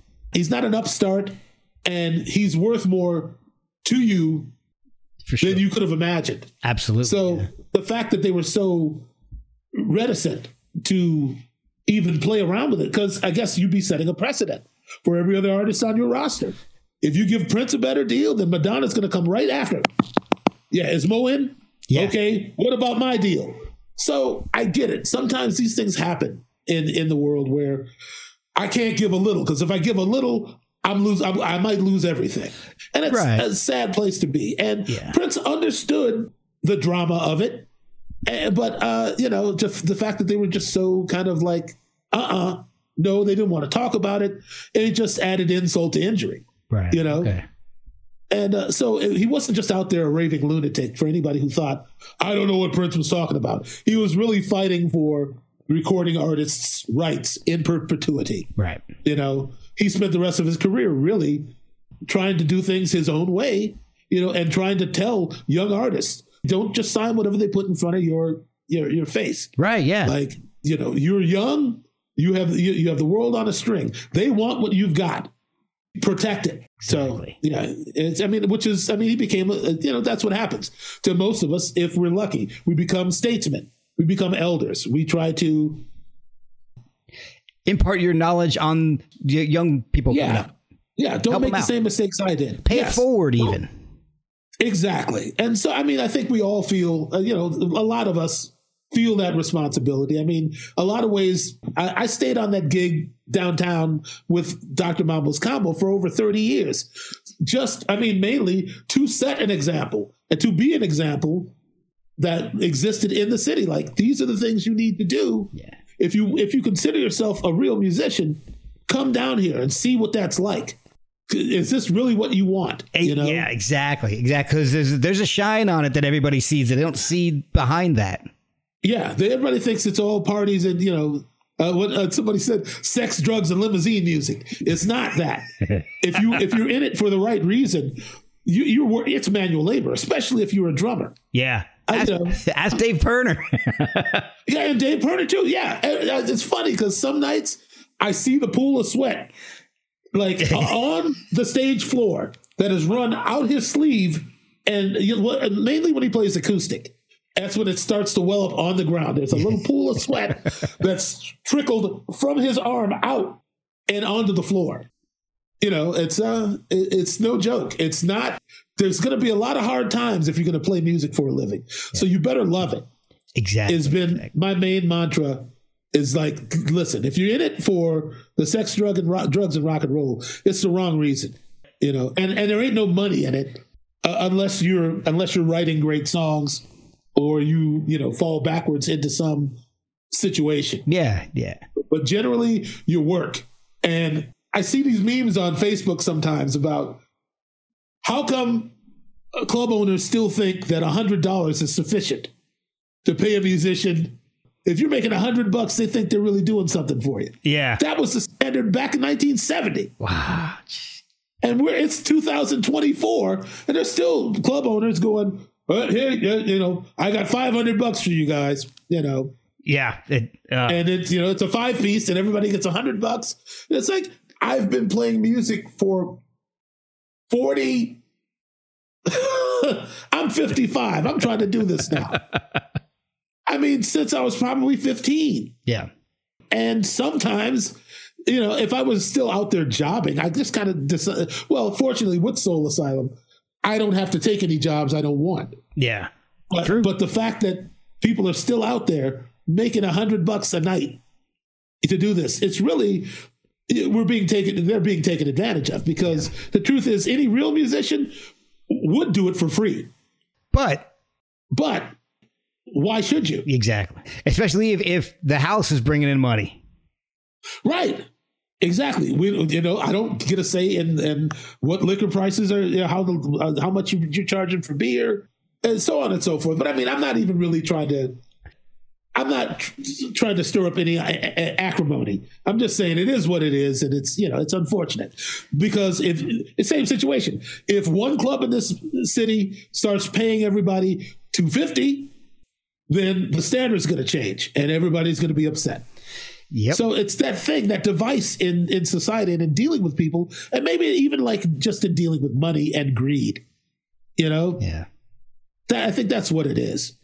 So, I mean, I don't know how I ended up in this cul-de-sac like that, but yeah, I mean, it's Prince was, and again, Prince, even without all that success, he never stopped grinding, man. Yeah. He would grind day and night. It's, he never took it for granted. Well, anyway, me and Sonny, right. Yeah. Okay. What happened was no ceremony for Diamonds and Pearls, nothing from the estate, no special. And I'm like, okay, so it's our time to shine now. And finally, a record I played on is getting the treatment. Right. And nobody wants to do anything. So that upset me a little bit. And I decided at that moment, I'm like, I have to take better care of my legacy.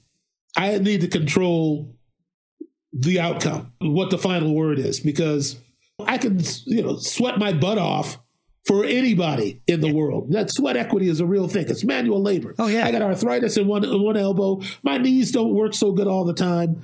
And, it's not all occupational hazard. I'm a big boy. I for years, I ate whatever I want, whenever I felt like it. Right. I know a little bit more about nutrition now, and I'm on my way back down. Oh, awesome.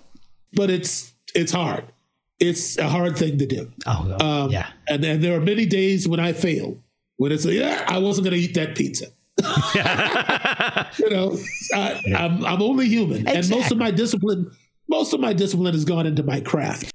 So I've been lax on a lot of things in life. I learned a lot about myself during the pandemic when there was nothing else to do but reflect. True. So I'm on the road. I'm learning and I'm doing as best I know how. But I called Sonny and I said, Sonny, I got this song, man, that I wrote, and I'd like to collaborate on it with you. And Sonny said, okay. And between that time and when this thing happened, where we just basically nothing happened, no huge parties for us, no performances, no nothing. I was like, Sonny, we can't leave it to other people to, decide what we're going to do about our career. And I'd been kind of reluctant to like pick up the mantle and like go for it, because it's like I don't want to be framed in history as the guy who played drums for Prince only. Right, you know what I mean? Yeah. So I was like, okay, I'm not really going to push the lore. I'm not going to really involve myself in these other reunion-oriented The tribute things. And yeah, I didn't really want to do that. And what it really came down to was we did have one experience. After Prince passed, there was a huge show at the Excel Center here in Minneapolis and St. Paul. Okay. And it was a tremendous undertaking, for everybody involved. And, I guess by that time I really knew who I was musically, and I had been musically directing with some different groups, and I had my own sort of standard and way of that I like to do things. Okay. And in that situation, someone else was in charge, and they did it the way they saw fit, and that's great. But it wasn't my style, and I felt like a lot of things could have been done differently, more efficiently. And so I was like, no, I think the time has come where I don't really need somebody telling me what to do. Right. I need to be in the position where I'm telling others what to do, because I know what I'm talking about. I know music. I understand music. I know what everybody's playing all the time. And if you play the wrong note, I can tell you which one it is. I got perfect pitch. Exactly. So I just decided, if I'm going to do it, it's going to be under the condition that I'm my own man, that I'm running the show.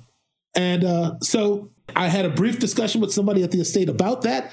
It seems like they weren't really planning on doing much of anything anyway. And that's what happened. We kind of just got left in the dust. Oh, the 90s. The Revolution gets a lot of accolades for their contribution to Prince's legacy. Right. But, they kind of got on a rocket ship that was already headed to the moon. By the time we got with Prince, he was trying to figure things out again. And that's a different kind of task. Like when you've been in favor and you're out of favor, how do you regain your momentum and your place? Exactly. I might maybe even say it's more difficult. That's what I'm saying. So, I mean, we had the Herculean task of bringing Prince back into popularity at a time when the music that was popular, he wasn't really into.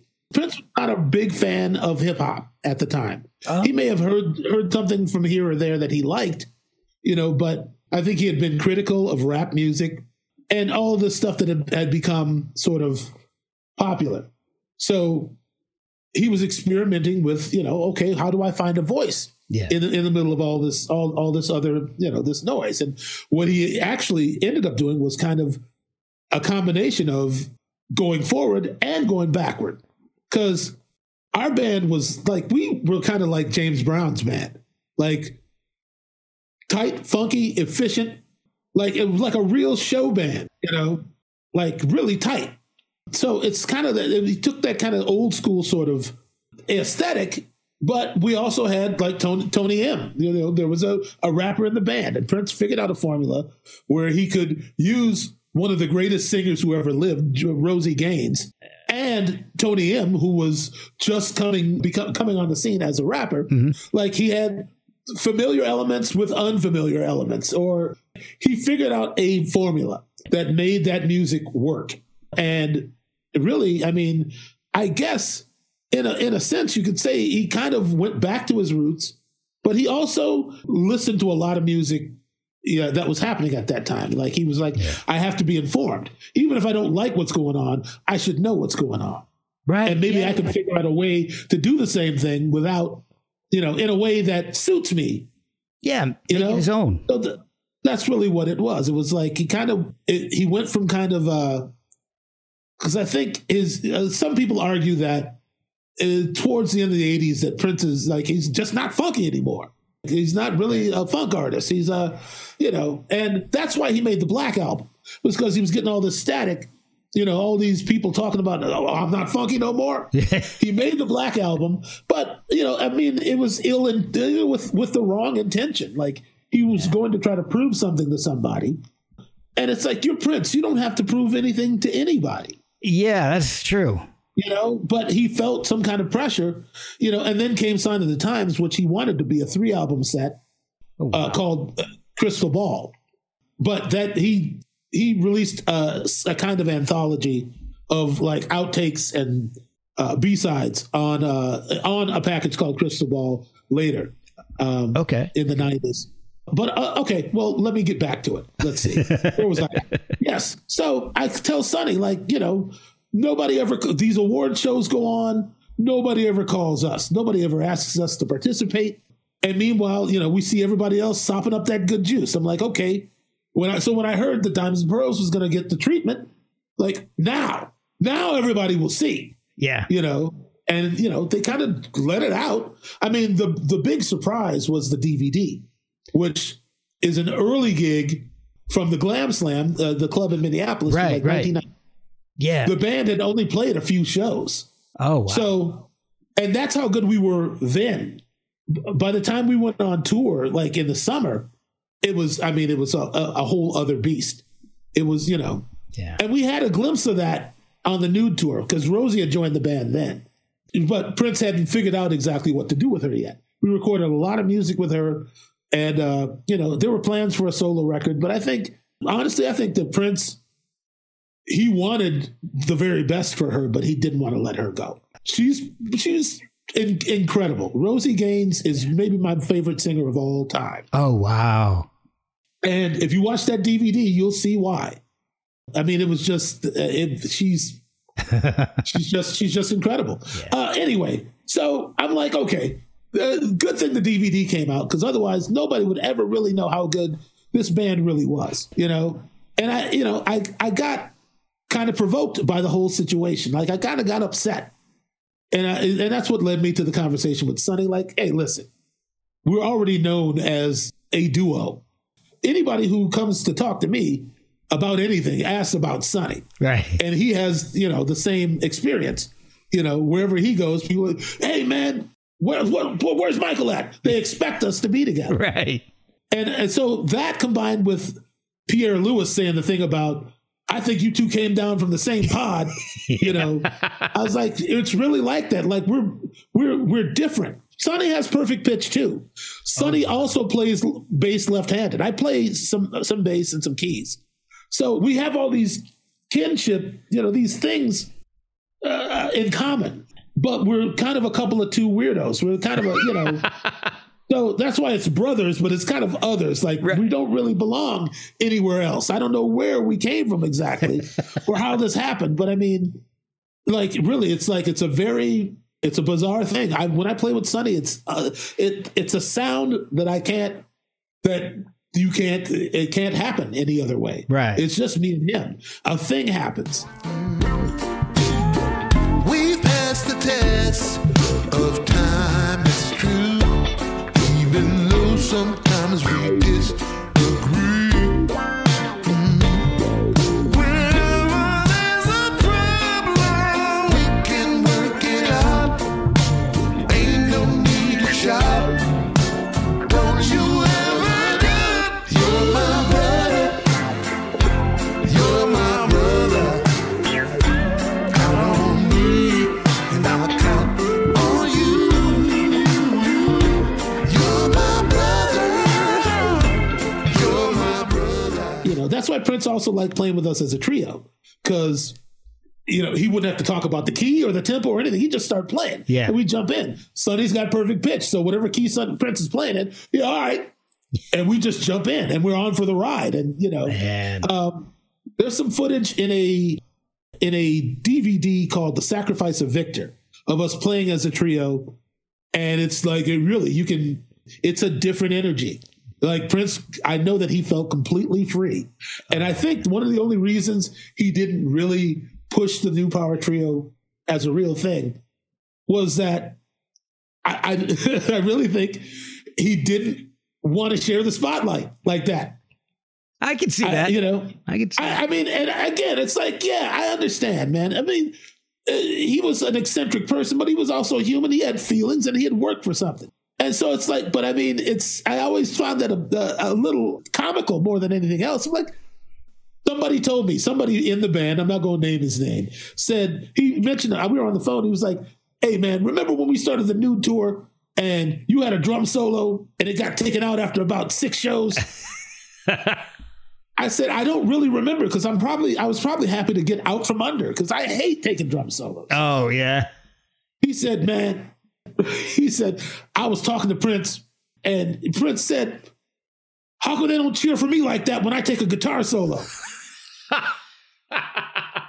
And he said, Prince, you do everything, you do all things so well. Nobody thinks of you that way. Like you're a great singer, dancer, writer, musician. Like you do it all, So it's not as evident to people how great a guitar player you are. But he really he took the drum solo out the show, man. Because he was jealous about how hard the crowd was cheering. Oh, wow. So, and that's fine. Everybody's got an ego. And, I'm sure I've been my lesser self on many an occasion. I know I just thought it was funny. And you're in competition with somebody who is at your employ. Yeah. How are you? Why? And he had a similar moment with this particular individual saying I play such and such better than you.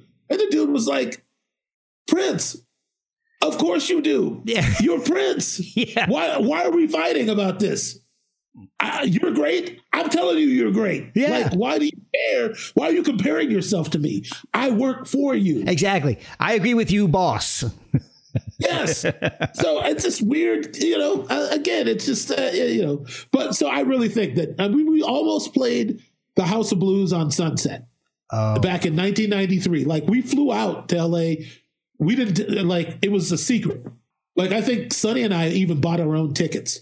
He didn't want it even showing up on the payroll. Yeah. We went out to LA. We ended up shooting a video for a song called Peach at SIR that night. But the next day we were supposed to play and he decided he didn't want to do it. He never said why. He just yeah, let's not. Wow. So we just flew back. Oh my God. We just flew home. Yeah. Flew out for a day, just hang out. Well, I mean, we rehearsed and we got a video out of it. It's true.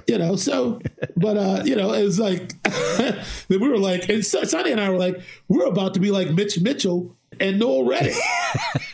That's going to be our place in history now. Yeah. So we were we were juiced up for it. Oh, great. Here we go, man. We're about to wreck everything. Yeah. Nah, I don't feel like doing it. Yeah, I decided not to. I'll see you guys. I'll see you guys at rehearsal on Monday. Yeah. Oh my! So brothers. I've brothers to it a bunch. Ryan sent me a link to it, and I've been able to hear it a few times. And and it's so cool. The first thing that comes to my mind is it's kind of it's got the vibe like Bill Withers' "Lean on Me," but happier. Yes, there is that. I hadn't thought about that angle. I was thinking about when I was putting it together, I was first off, I love Sonny Thompson. He's really the closest thing I have to a brother in this world. Yeah. Really, we've gone, and then the song is autobiographical, Yeah. Just listening to it. It definitely sounds it. And what's funny is we played it for Dave Perna the other night at Soul Asylum rehearsal. And, Dave's a pretty harsh critic about songs. Okay. So I expected him to hey man, no, you shouldn't have done that. Just I expected him to just kind of start criticizing it, right. And I got thick skin. It's cool, yeah. So I didn't know how he was going to take it, and by the second chorus, he just started laughing. I'm like, I got you, man. You understand what I'm doing? He says, this is a theme song. Yeah, and I said, yeah, you're right. It's a theme song. He's that's a theme song. That's because the song is called Brother and the act is called Brothers. It's a theme song. Yeah. And he was like, you should do a show, like a sitcom. It's kind of like 80s sitcom music. Oh my gosh. Like the Wayans brothers. We're brothers. Yes, it's like that. Or people, let me tell you about my best friend. Yeah. It's got a little Nielsen to it. Yes, it does. Yeah, a little War, a little Nielsen, a little Beatles, a little Maxwell Silverhammer. There's, it's kind of in that realm. And, I thought to myself at first, people are going to expect us to come with the heavy funk. Yeah. But I don't want that right away. I need something they can grasp. This is something awesome. that's going to bring some light into the world somehow. Because, well, I don't need to tell you, wherever you're at, we're all catching hell. Yeah. And life is just socking everybody in the gut. So it's like, I need to say something positive and something simple enough that everybody can get it. Well, are there plans for more songs from you guys? Is it just this one for now, or? I'll be 100% candid with you about this. Okay. I literally heard about High Tension Records from like a post that Ryan Smith did on like Facebook or something. And I think I called him. I said, "You're just going to be hiring all your dirty friends with their, it's just going to be like alt rock. Right. Like, what is it?"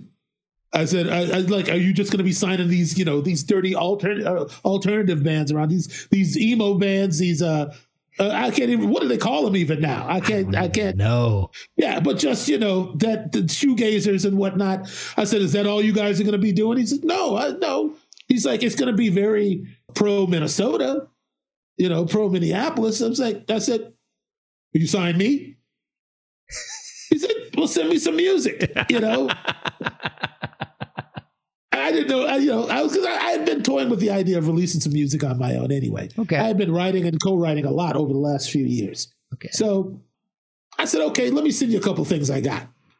He said, whoa, this is really cool, this and that, and I saved Brother for last. I sent him probably 3 songs. I'm like, here's this other thing I'm toying with. It's probably going to be a duet with Sonny. Is great. I love it, and awesome. So, and then I went from like, no, I don't really want it to be a solo album. I don't want to present like that. Right. I need a teammate. And Sonny is the most obvious choice. Oh, yeah. We're teammates anyway. So I just said, the act is called Brothers. And it's going to be me and Sonny. And this is going to be the song. And Ryan and I, we haven't even talked about like record stuff. Like, no contract signed. Right. No, I don't know what the percentage is.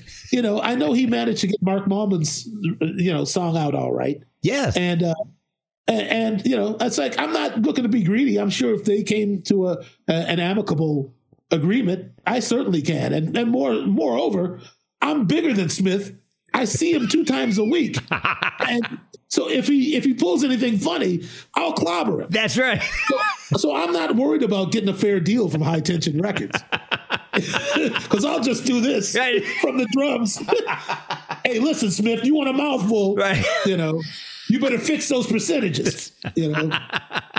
Not really. I love Ryan Smith with all my heart. Yeah. I delight in like getting aggressive with him because he just kind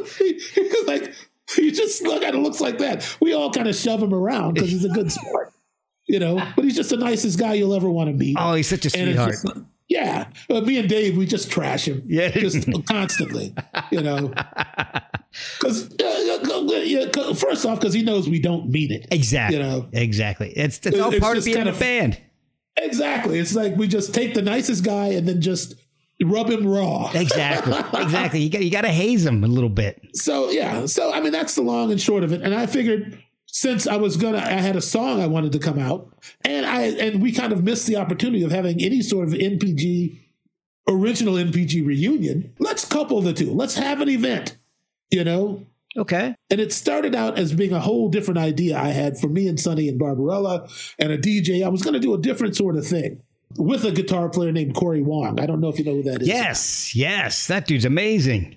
Yes, we were going to do it with Corey, but Corey is going to be in Belgium or somewhere. He's doing something with the Metropole Orchestra. Oh, wow. So he couldn't do it. So, I'm like, okay, well, the gig's booked and it's at the Uptown Theater and the capacity is 1,750. I'm like, I better pull off a spectacle. Yeah. So that's when I had to really get in gear. It's like, it's not just about me and Sonny, but it's also it's a little celebration, celebrating Prince's life and his music. And it's on 4/20, which is actually the day before the anniversary of his passing. Okay. Oh, wow. Yeah.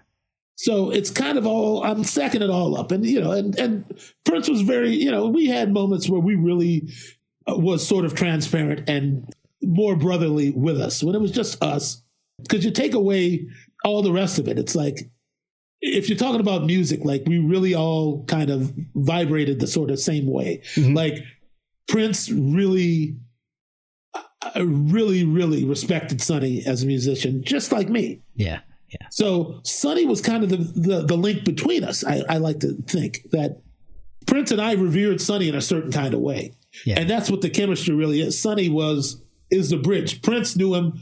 I think Prince was 13 when he met Sonny. And Sonny was like 15. And they were like riding the Metro Transit, like the bus. And Sonny said, I saw this little dude get on the bus, with an afro, and he was carrying a guitar case. And he sat, he said, I had mine with me too.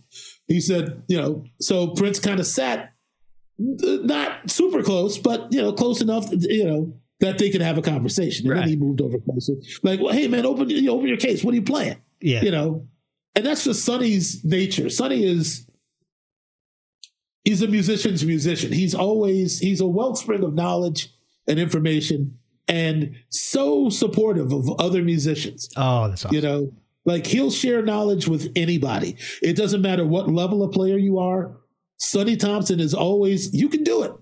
Sonny he's such, I don't have that. My musical discipline is a product of negative reinforcement. Oh, wow. Yeah.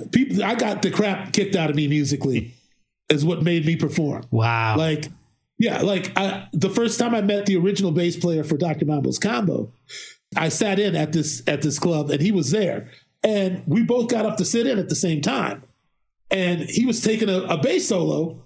And I'm back there, kind of doing my thing, thinking I'm doing the right thing. He stops playing. And in one movement, he stops playing and he turns around and he's putting his cigarette out on the head of the amp. And he says, hey, you want to play some effing Time back there? Wow. I'm 16. Yeah. Yes, sir. And then, I played with my dad in church, and if I got too fancy at church, what are you doing? Bro, give me some time. Don't worry about all that. Give me the beat. Right.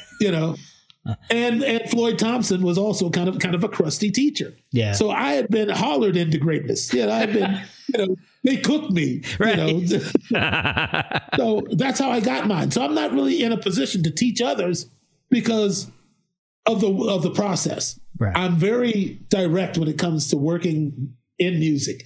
Like I don't really have a great bedside manner. Okay. Like I don't really care so much about your feelings because I'm focused on the music. Right. I want the music to work. And if you're not willing to put the music before yourself, we don't have any business working with each other. Okay. And so, for what it's worth, so I'm known all throughout the whole metro as this kind of crusty dude, who kind of says what's on his mind.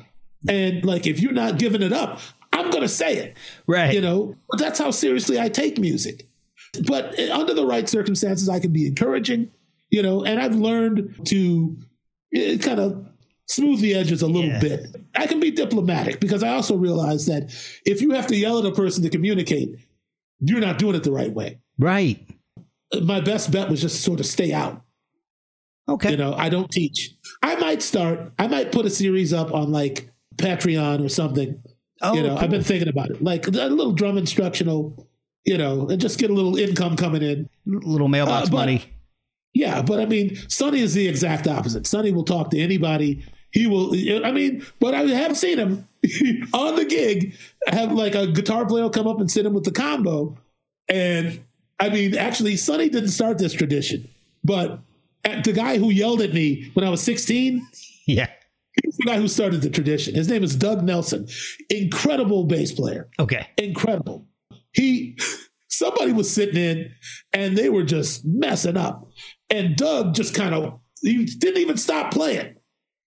He walked over and he pulled the dude's cord out of the amp. So you're done, man.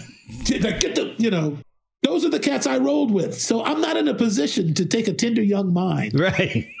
And that's not me. If you want it rough, I'll give it to you. Right. But I don't have that, oh, you're doing so well.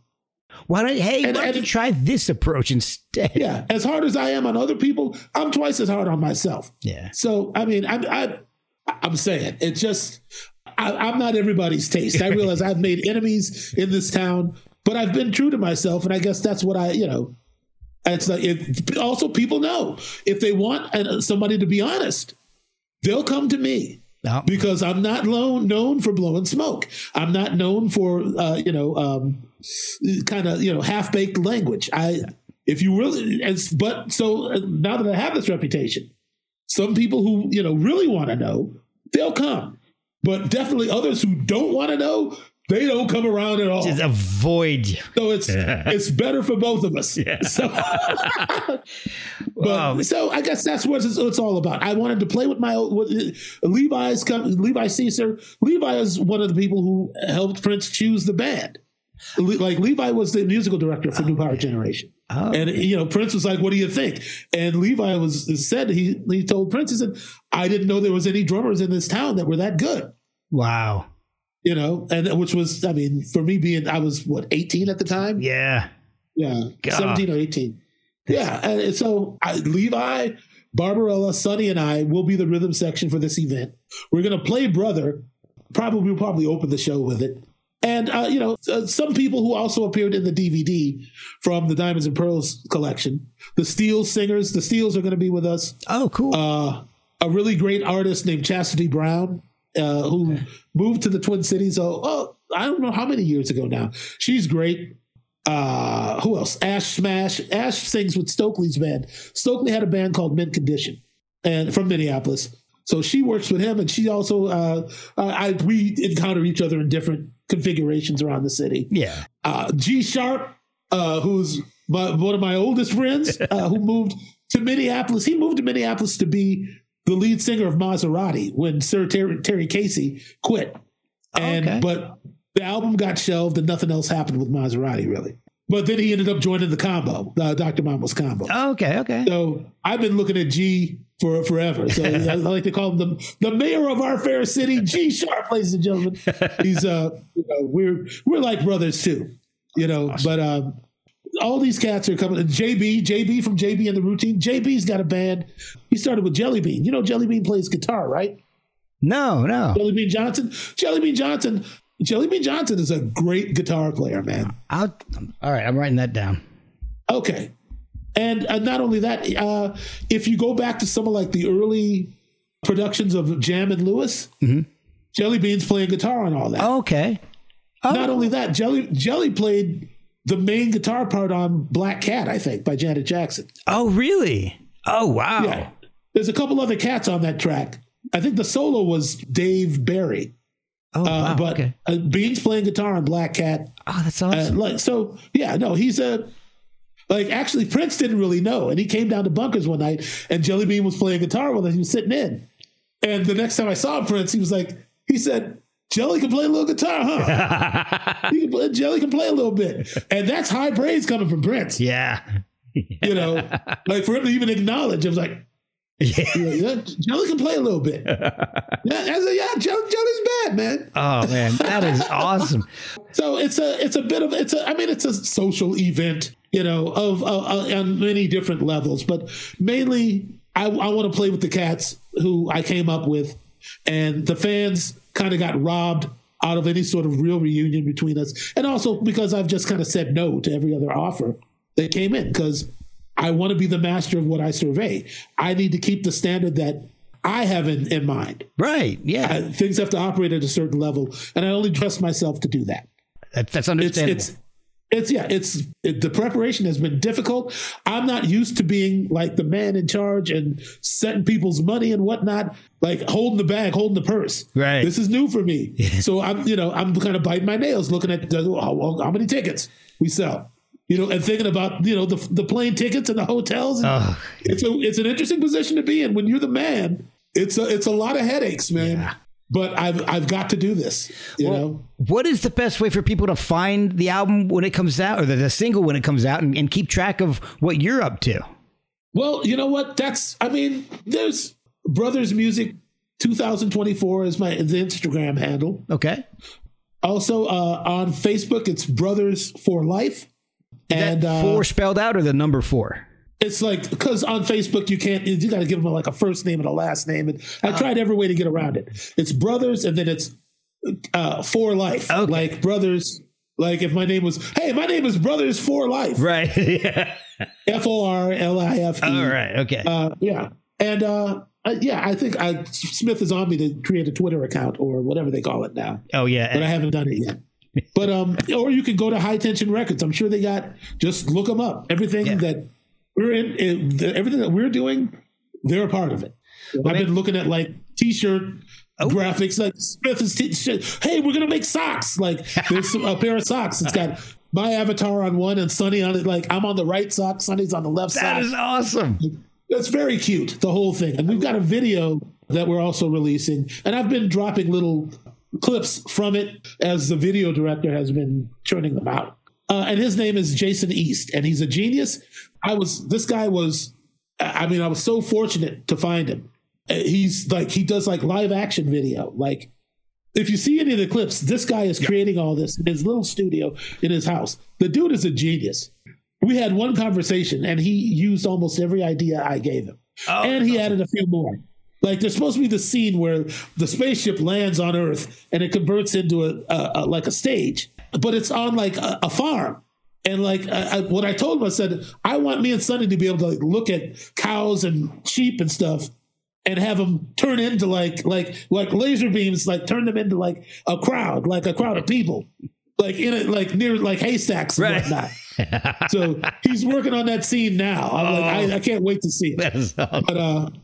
But that's the gist of it. I don't know how many more songs we want to put out, with High Tension. This is kind of an experiment and an act of faith, really and truly. Yeah. Like it's just time to do things, man. It's time to. I've talked about doing many things in my life, and I'm 55 now, and I'm realizing how many more years do you have to do these things? You know, it's time to start moving and being the author of your own story. I have had so much fun chatting with you. It's been a blast, man. It's been enlightening for sure. So okay, I wanted to thank you so much for being an open book, man. This has been great. I really do appreciate everything all the stories, all the time. It's been a blast. Hey, man, I'm happy to do it, and thank you for offering. Also, my pleasure. My pleasure. Smith's my dude, man. So, if he said you're cool, I figured you were cool, and you're cool.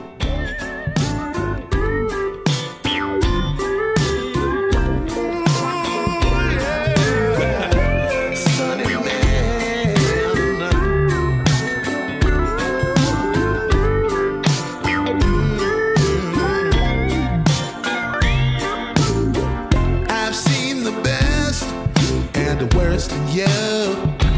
That you see the best.